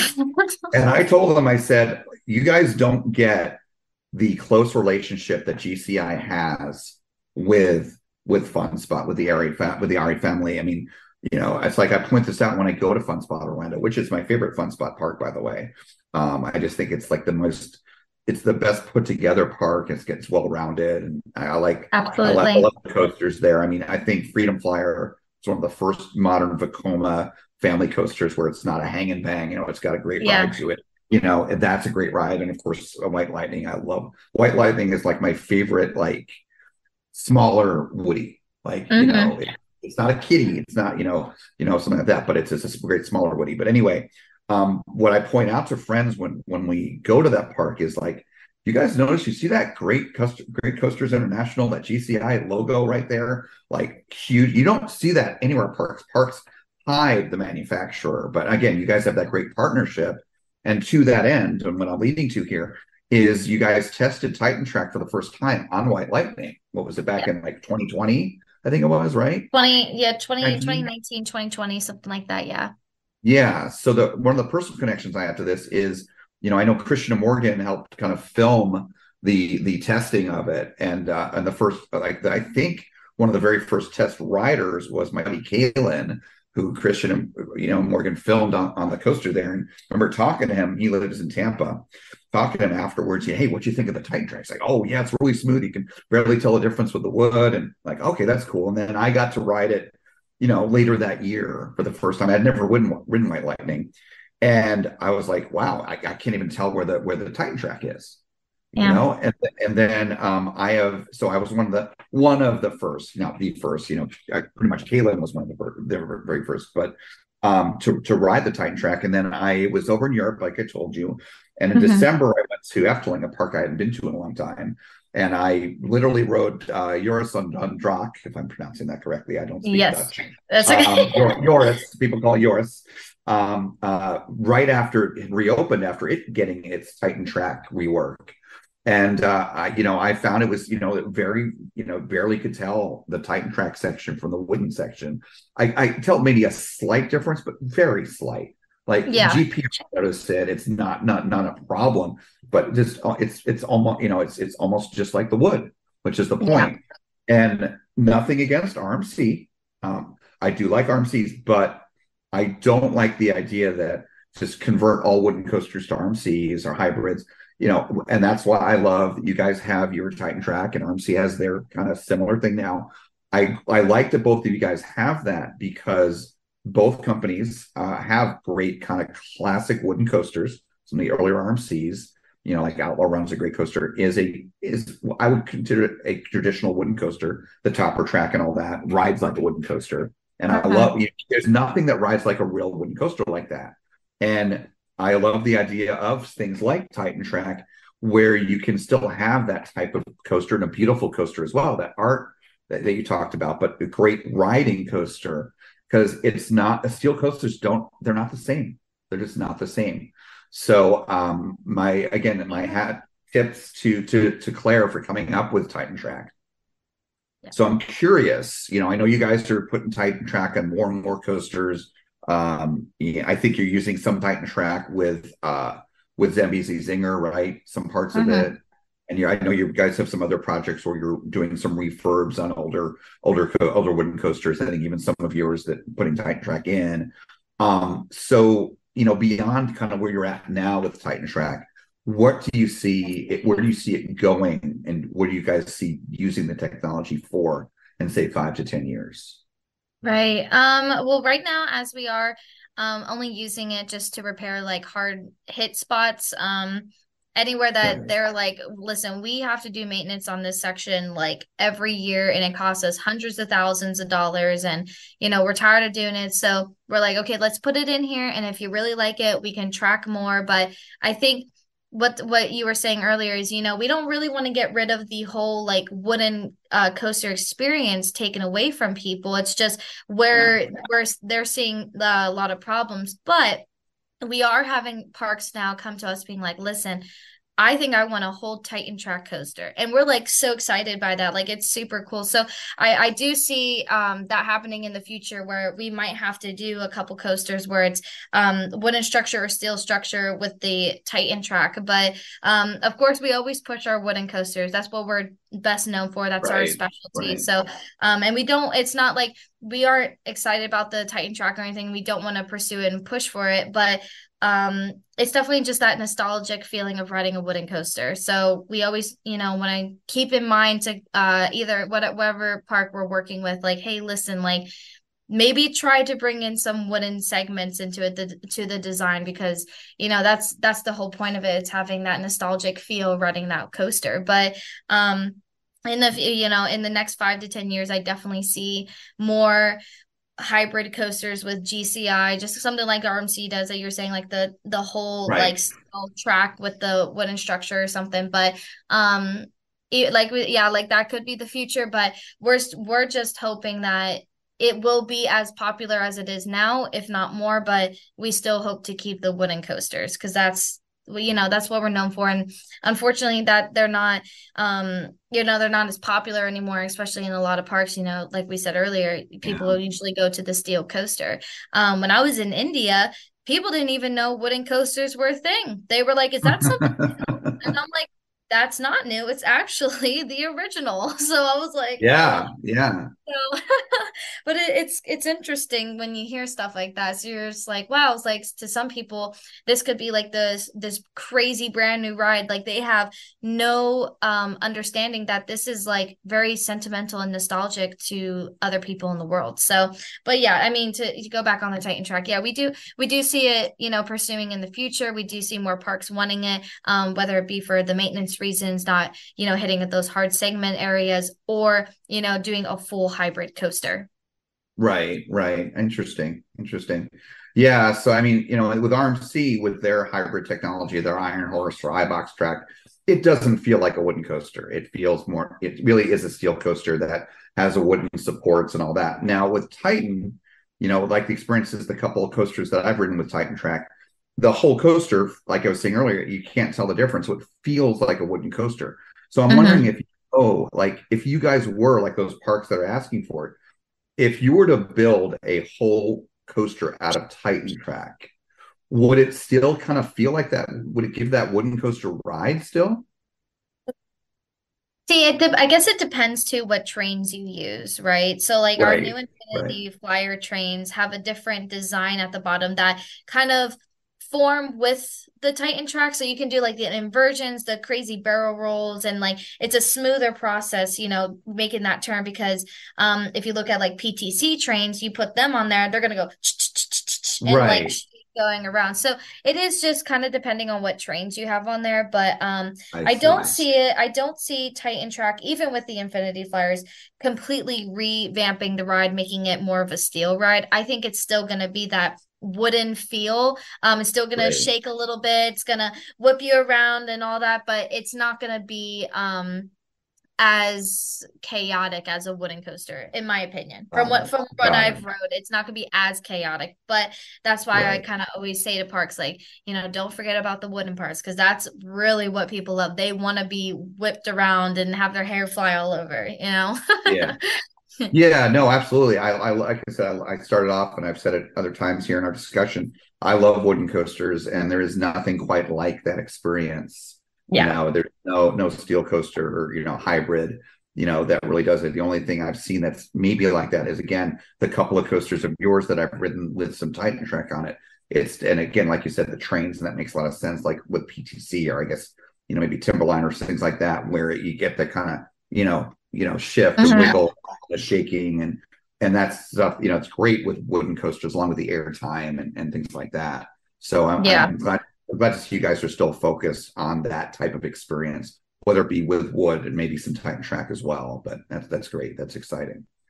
So you mentioned the barrel rolls and inversions. So as I mentioned, I met you at IAAPA last year. I've been going to IAAPA now consistently since 2019. Of course, 2020 does not count because there was no IAAPA.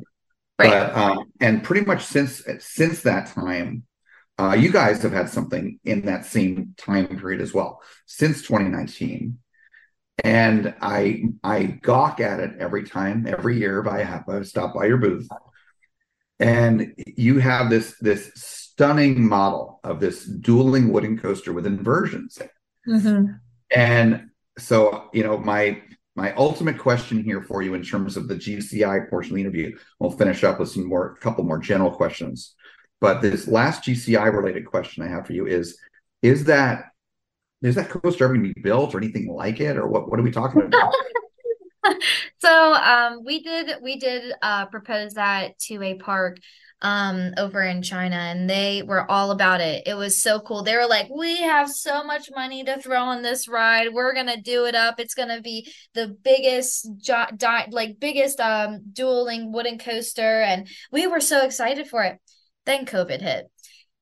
And then yeah.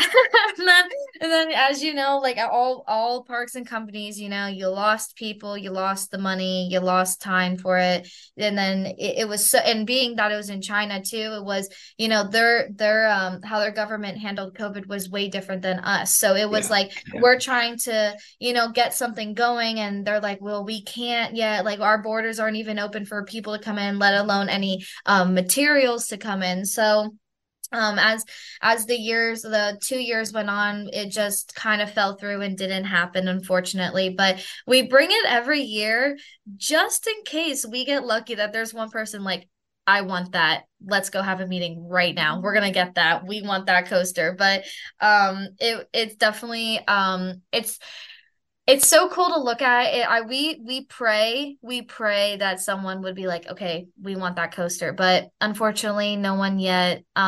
We've noticed that a lot of parks do want the steel coaster, so we try our hardest to pursue that wooden coaster because, I mean, you've seen the model; it's really cool. We all want it.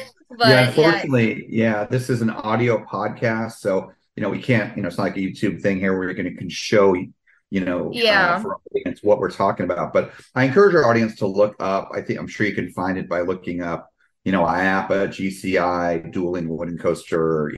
I'm sure you'll probably be able to find images of it. Or for listeners, if you're really curious and don't know what I'm talking about, feel free to reach out to me. Coaster Surf on Instagram, and I'll make sure to, if I can't find a photo, I can get one from Olivia. And get that over to you. Or when at the very end here, Olivia will be sharing GCI social media. She can probably help you out with that too. But it's stunning though. Suffice to say, as Olivia's just mentioned as well. And let me ask you this, and obviously I'm not going to ask you the price of it because that's not something here. But it makes sense because it's large and it's dueling, and it would be expensive. But while no one has bit the bait there.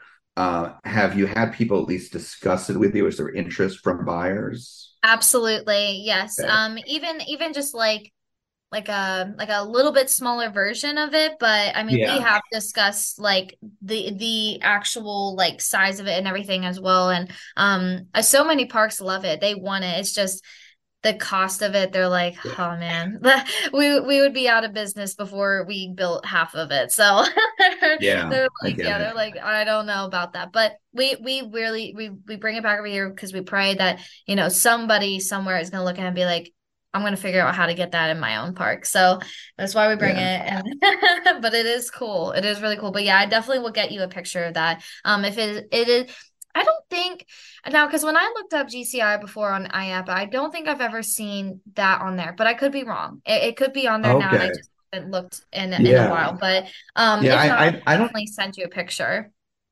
Yeah, I mean, I might have taken a photo of it myself, but if you could send me one, that way I'll save it in my camera roll, and that way I'll have like a good official, like a good picture of it. Absolutely. For sure. And I'm not expecting a commission on this. If the sale happens, I'll just be thrilled to ride it. I've been over to China and I've been to some parks there, but the one park in the US, now money aside, mind you, that I think that coaster deserves to be built at. And I don't know about the space. I mean, there is some space there, and they have a defunct ride right back where I could see it going, but which should be taken out, obviously, because it's defunct. I think that coaster, it's deserving of Holiday World, of being like the GCI at Holiday World, because that is the wooden coaster park of all parks. And how epic would that be? I mean, that would be so deserving for that park and for that coaster for you guys. But again, the Cook family, who again, another family run business, Mm-hmm. again, don't know what the cost is. Don't, not going to know, but I can imagine it's probably above their budget. But on the other hand, they've been doing pretty well with post COVID, and they've not been installing anything. So maybe they're saving up their pennies. You never know. But Man, that would be so cool. yeah, that That would could be be so epic. awesome. Yeah, Wow. yeah. But Hmm. anyway, so yeah, no, thanks for sharing about that, because I've just been curious, and I do hope, whether it be Holiday World or anywhere else, even if it's over in China or the Middle East, or maybe you could go into that Six Flags at Qiddiya, that crazy park in Saudi Arabia where there's like no budget, Yeah. just spend. Yeah. Maybe it goes there or something. I don't know, but wherever it may be, I just hope it gets built, and I hope you guys have success with it. But Us too. Thank you. Thank you. yeah, of course, of course. Well, thanks for talking about GCI. I'm just going to wrap things up here with a couple last questions. So these Okay. are going back to you personally here. This question we've added this year. We've talked a little bit about mortality here in our discussion today with what almost happened to your dad, and again, being his daughter. I mean, how old were you, by the way, when this happened? Were you born yet? Nope, this was even before my parents were married. Oh, So right, this because 30 years even, ago plus, right. yep, Okay, so you weren't yep, born yet, but okay, but I mean, even knowing that story, it's like it brings mortality to your mind, of course. Yeah. yeah.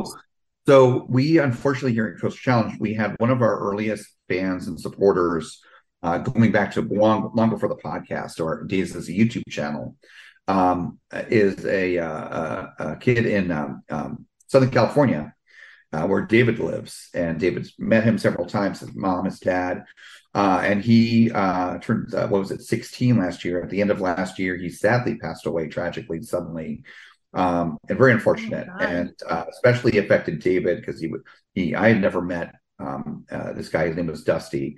Never met him, but David has, and was friends with him, and was friends with his parents, and it hit David hard. And David wanted us, thinking about mortality, to add this question here for season 3, and as far as I'm concerned, it's here to stay beyond season 3.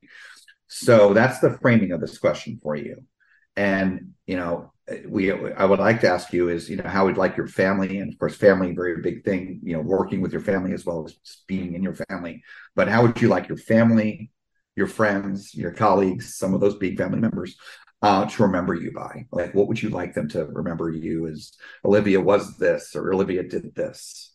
Well, and this has always been something I've always thought about this question. Even I'm young, but like we always said, things can always happen. So what can you make the impact of? And when you leave this world, like, what are people going to think of you? Like, were you terrible? Were you not nothing? So I always say, like, I want to be remembered as someone that was always loving and there for people, very positive, because you know what, no matter what, at the end of the day, whether you were rich, you were poor, you were a hard worker, you were lazy, it's the person inside is who what really matters. And that's what people are gonna latch onto first. So I always, I'm always it doesn't take anything out of me, and it shouldn't for any other person, but always be nice. And if you need to, and if you can, be extra nice. Like, there's nothing holding you back. There's no gun to your head to tell you to do that, but it's like,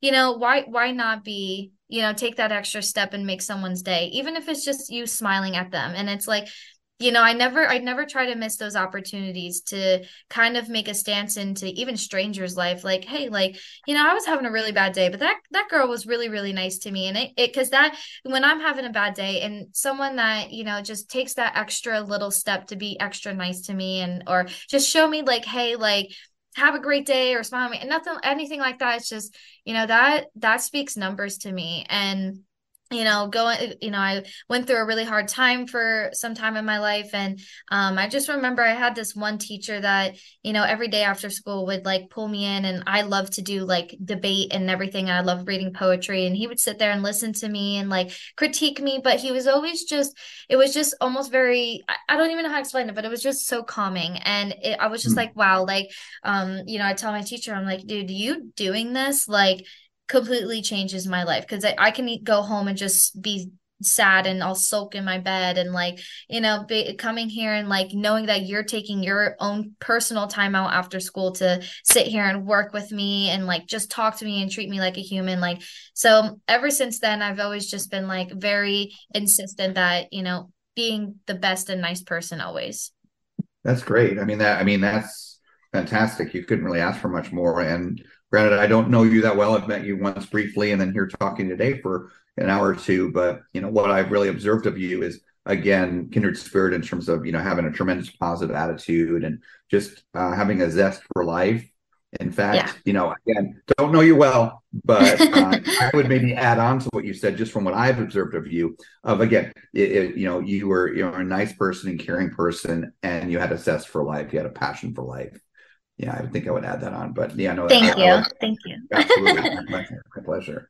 So you've actually already shared some good advice in earlier answers to a couple of the questions, but beyond what you've already shared, is there any last bit of advice you'd like to share in the guise of what we're about, theme park therapy and so forth? Well, I think when I got into this industry, I was really nervous because I didn't know much about, let alone the engineering aspect of coasters, but coasters in general. I just know like you had fun on them and you wanted to continue riding them. So I would always be so nervous going to these sales meetings or whatever we're doing. And I think you ever hear the thing is like, fake it till you make it, like, but it's you don't need to fake something as long as you actually genuinely enjoy what you're doing, right? Even if you don't know it, as long as you're enjoying what's being said to you, you'll learn to understand it, you'll want to understand it. So all that comes from is confidence. When you have confidence, and I can say this for any situation I've ever had in my life, when I didn't have the confidence, I was not doing good. I knew I was screwing up, something was going wrong. If you have confidence, you will ask the questions, so you won't have as many screw ups. And if you do, you have more confidence to go ask them again. Like, hey, like I didn't do this right. What can I do better next time? So, the famous Mr. Jim Shea from Premier Ride. So we were in Saudi Arabia, and he came up to me and he was like, Olivia, I just have to say, you just look and talk so confidently, and to me, I was like, that was the best compliment I've ever got in my life, because inside I was like, wow. I'm freaking out, like I don't know anybody here, and like, am I gonna say something stupid? And like, him just saying that made me go, oh yeah, like just be confident, because as soon as you feel that confidence inside you, you're unstoppable. You can break down any wall, and that is the honest to God truth thing. Even when I was saying before about skiing, like I was scared, out of my mind. I thought there is no way I'm gonna survive when I get to the bottom of the hill. But just that initial, like, okay, girl, you got this. Like, you got to do this. And if you don't, then you give up and you never do again. But giving up and never doing again doesn't play well with me. Like, I have to continue it. So, but Nice. if there's just what I tell people all the time, like, how did you do this? How did you get into this? Having confidence, have confidence in yourself. And if you can't just automatically bring that on, go start to do things and you see that you're really good at, and then eventually your confidence will build up inside you.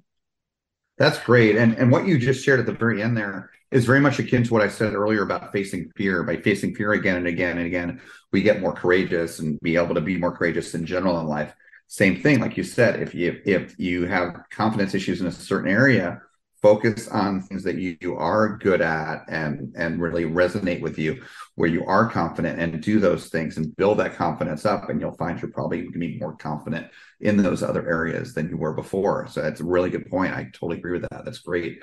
And like David told you before we started recording, once again, this advice I don't think has been shared before. That's very unique advice, and again, I love that we get such unique sets of points of advice for each guest for this question. So thank you for ringing true with that once again.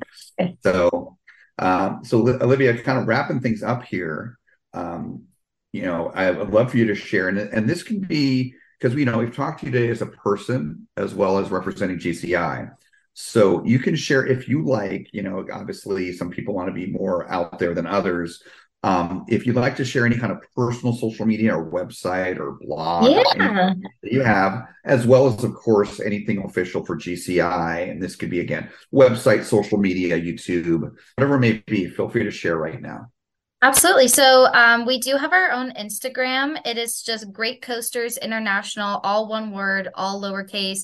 It has our logo as the profile picture. Please go follow us on there. The famous Morgan and Christian from Escape Visuals run that, and they do an excellent job keeping up on that. They let us know all the time, like, hey, like you guys gained this many followers and this more people looked at this and yada, yada, yada. So definitely go check out our Instagram. We'd love to have you on there. We try to keep up and post as much stuff as possible, and now with the Zambezi Zinger coming out, we're definitely going to be blowing up our Instagram with new Zambezi stuff. And then we do have our website, www.greatcoasters.com. We have all the information about our company on there, about our staff, all the coasters that we have built, new things coming up, our Titan Track and our new Infinity Flyers. So any kind of questions you have, check out our website because you might find the answer there. Awesome. Thank you, Olivia. And by the way, you mentioning that Christian and Morgan run your social media. I happen to know that from them telling me that a while back. And so I mentioned, the story earlier from this weekend where I rode Thunderhead, was just blown away, and we all were blown away by it. So I posted my personal story, which, for Coaster, which, again, also representing Coaster Challenge at that event. Of what I thought of and how it shot up my rankings. And I messaged Christian and say, Christian, you checked my story. I posted something great for GCI that you can reshare, and he reshared it. And and so that was great. But anything, again, that's positivity. And when you put positivity out to the world, again, good things come back. That's that famous saying. But also, when you put positivity out to the world, why not try to get it shared and get that your voice to be louder when you're being positive. Absolutely. And that's what that was about with me sharing that with Christian. And the more positivity, the better in this crazy world we live in. So yeah, exactly. Yeah. Well, Olivia, this has been an absolute joy and pleasure, and again, great positive experience talking today. It's everything I thought it would be and more. And so thank you for taking the time away from your busy schedule and talking to us. And hopefully this won't be the last time we talk to GCI. I'd love to talk to your dad sometime. I know he's busy with Zambezi right now, but maybe when he has some downtime in the winter or something, maybe we can make that happen. It would be great to hear more of his story. But thank you for sharing yours today. Absolutely. Thank you, guys. I really appreciate it. Thank you for having me on. Our pleasure. If you enjoyed today's episode, be sure to like and subscribe wherever you get your podcast. If you want to see more of us, we upload every Friday. Be sure to like us on Facebook, Instagram, Twitter, and YouTube, all at Coaster Challenge. Links are in the description below. Thanks for joining us here today.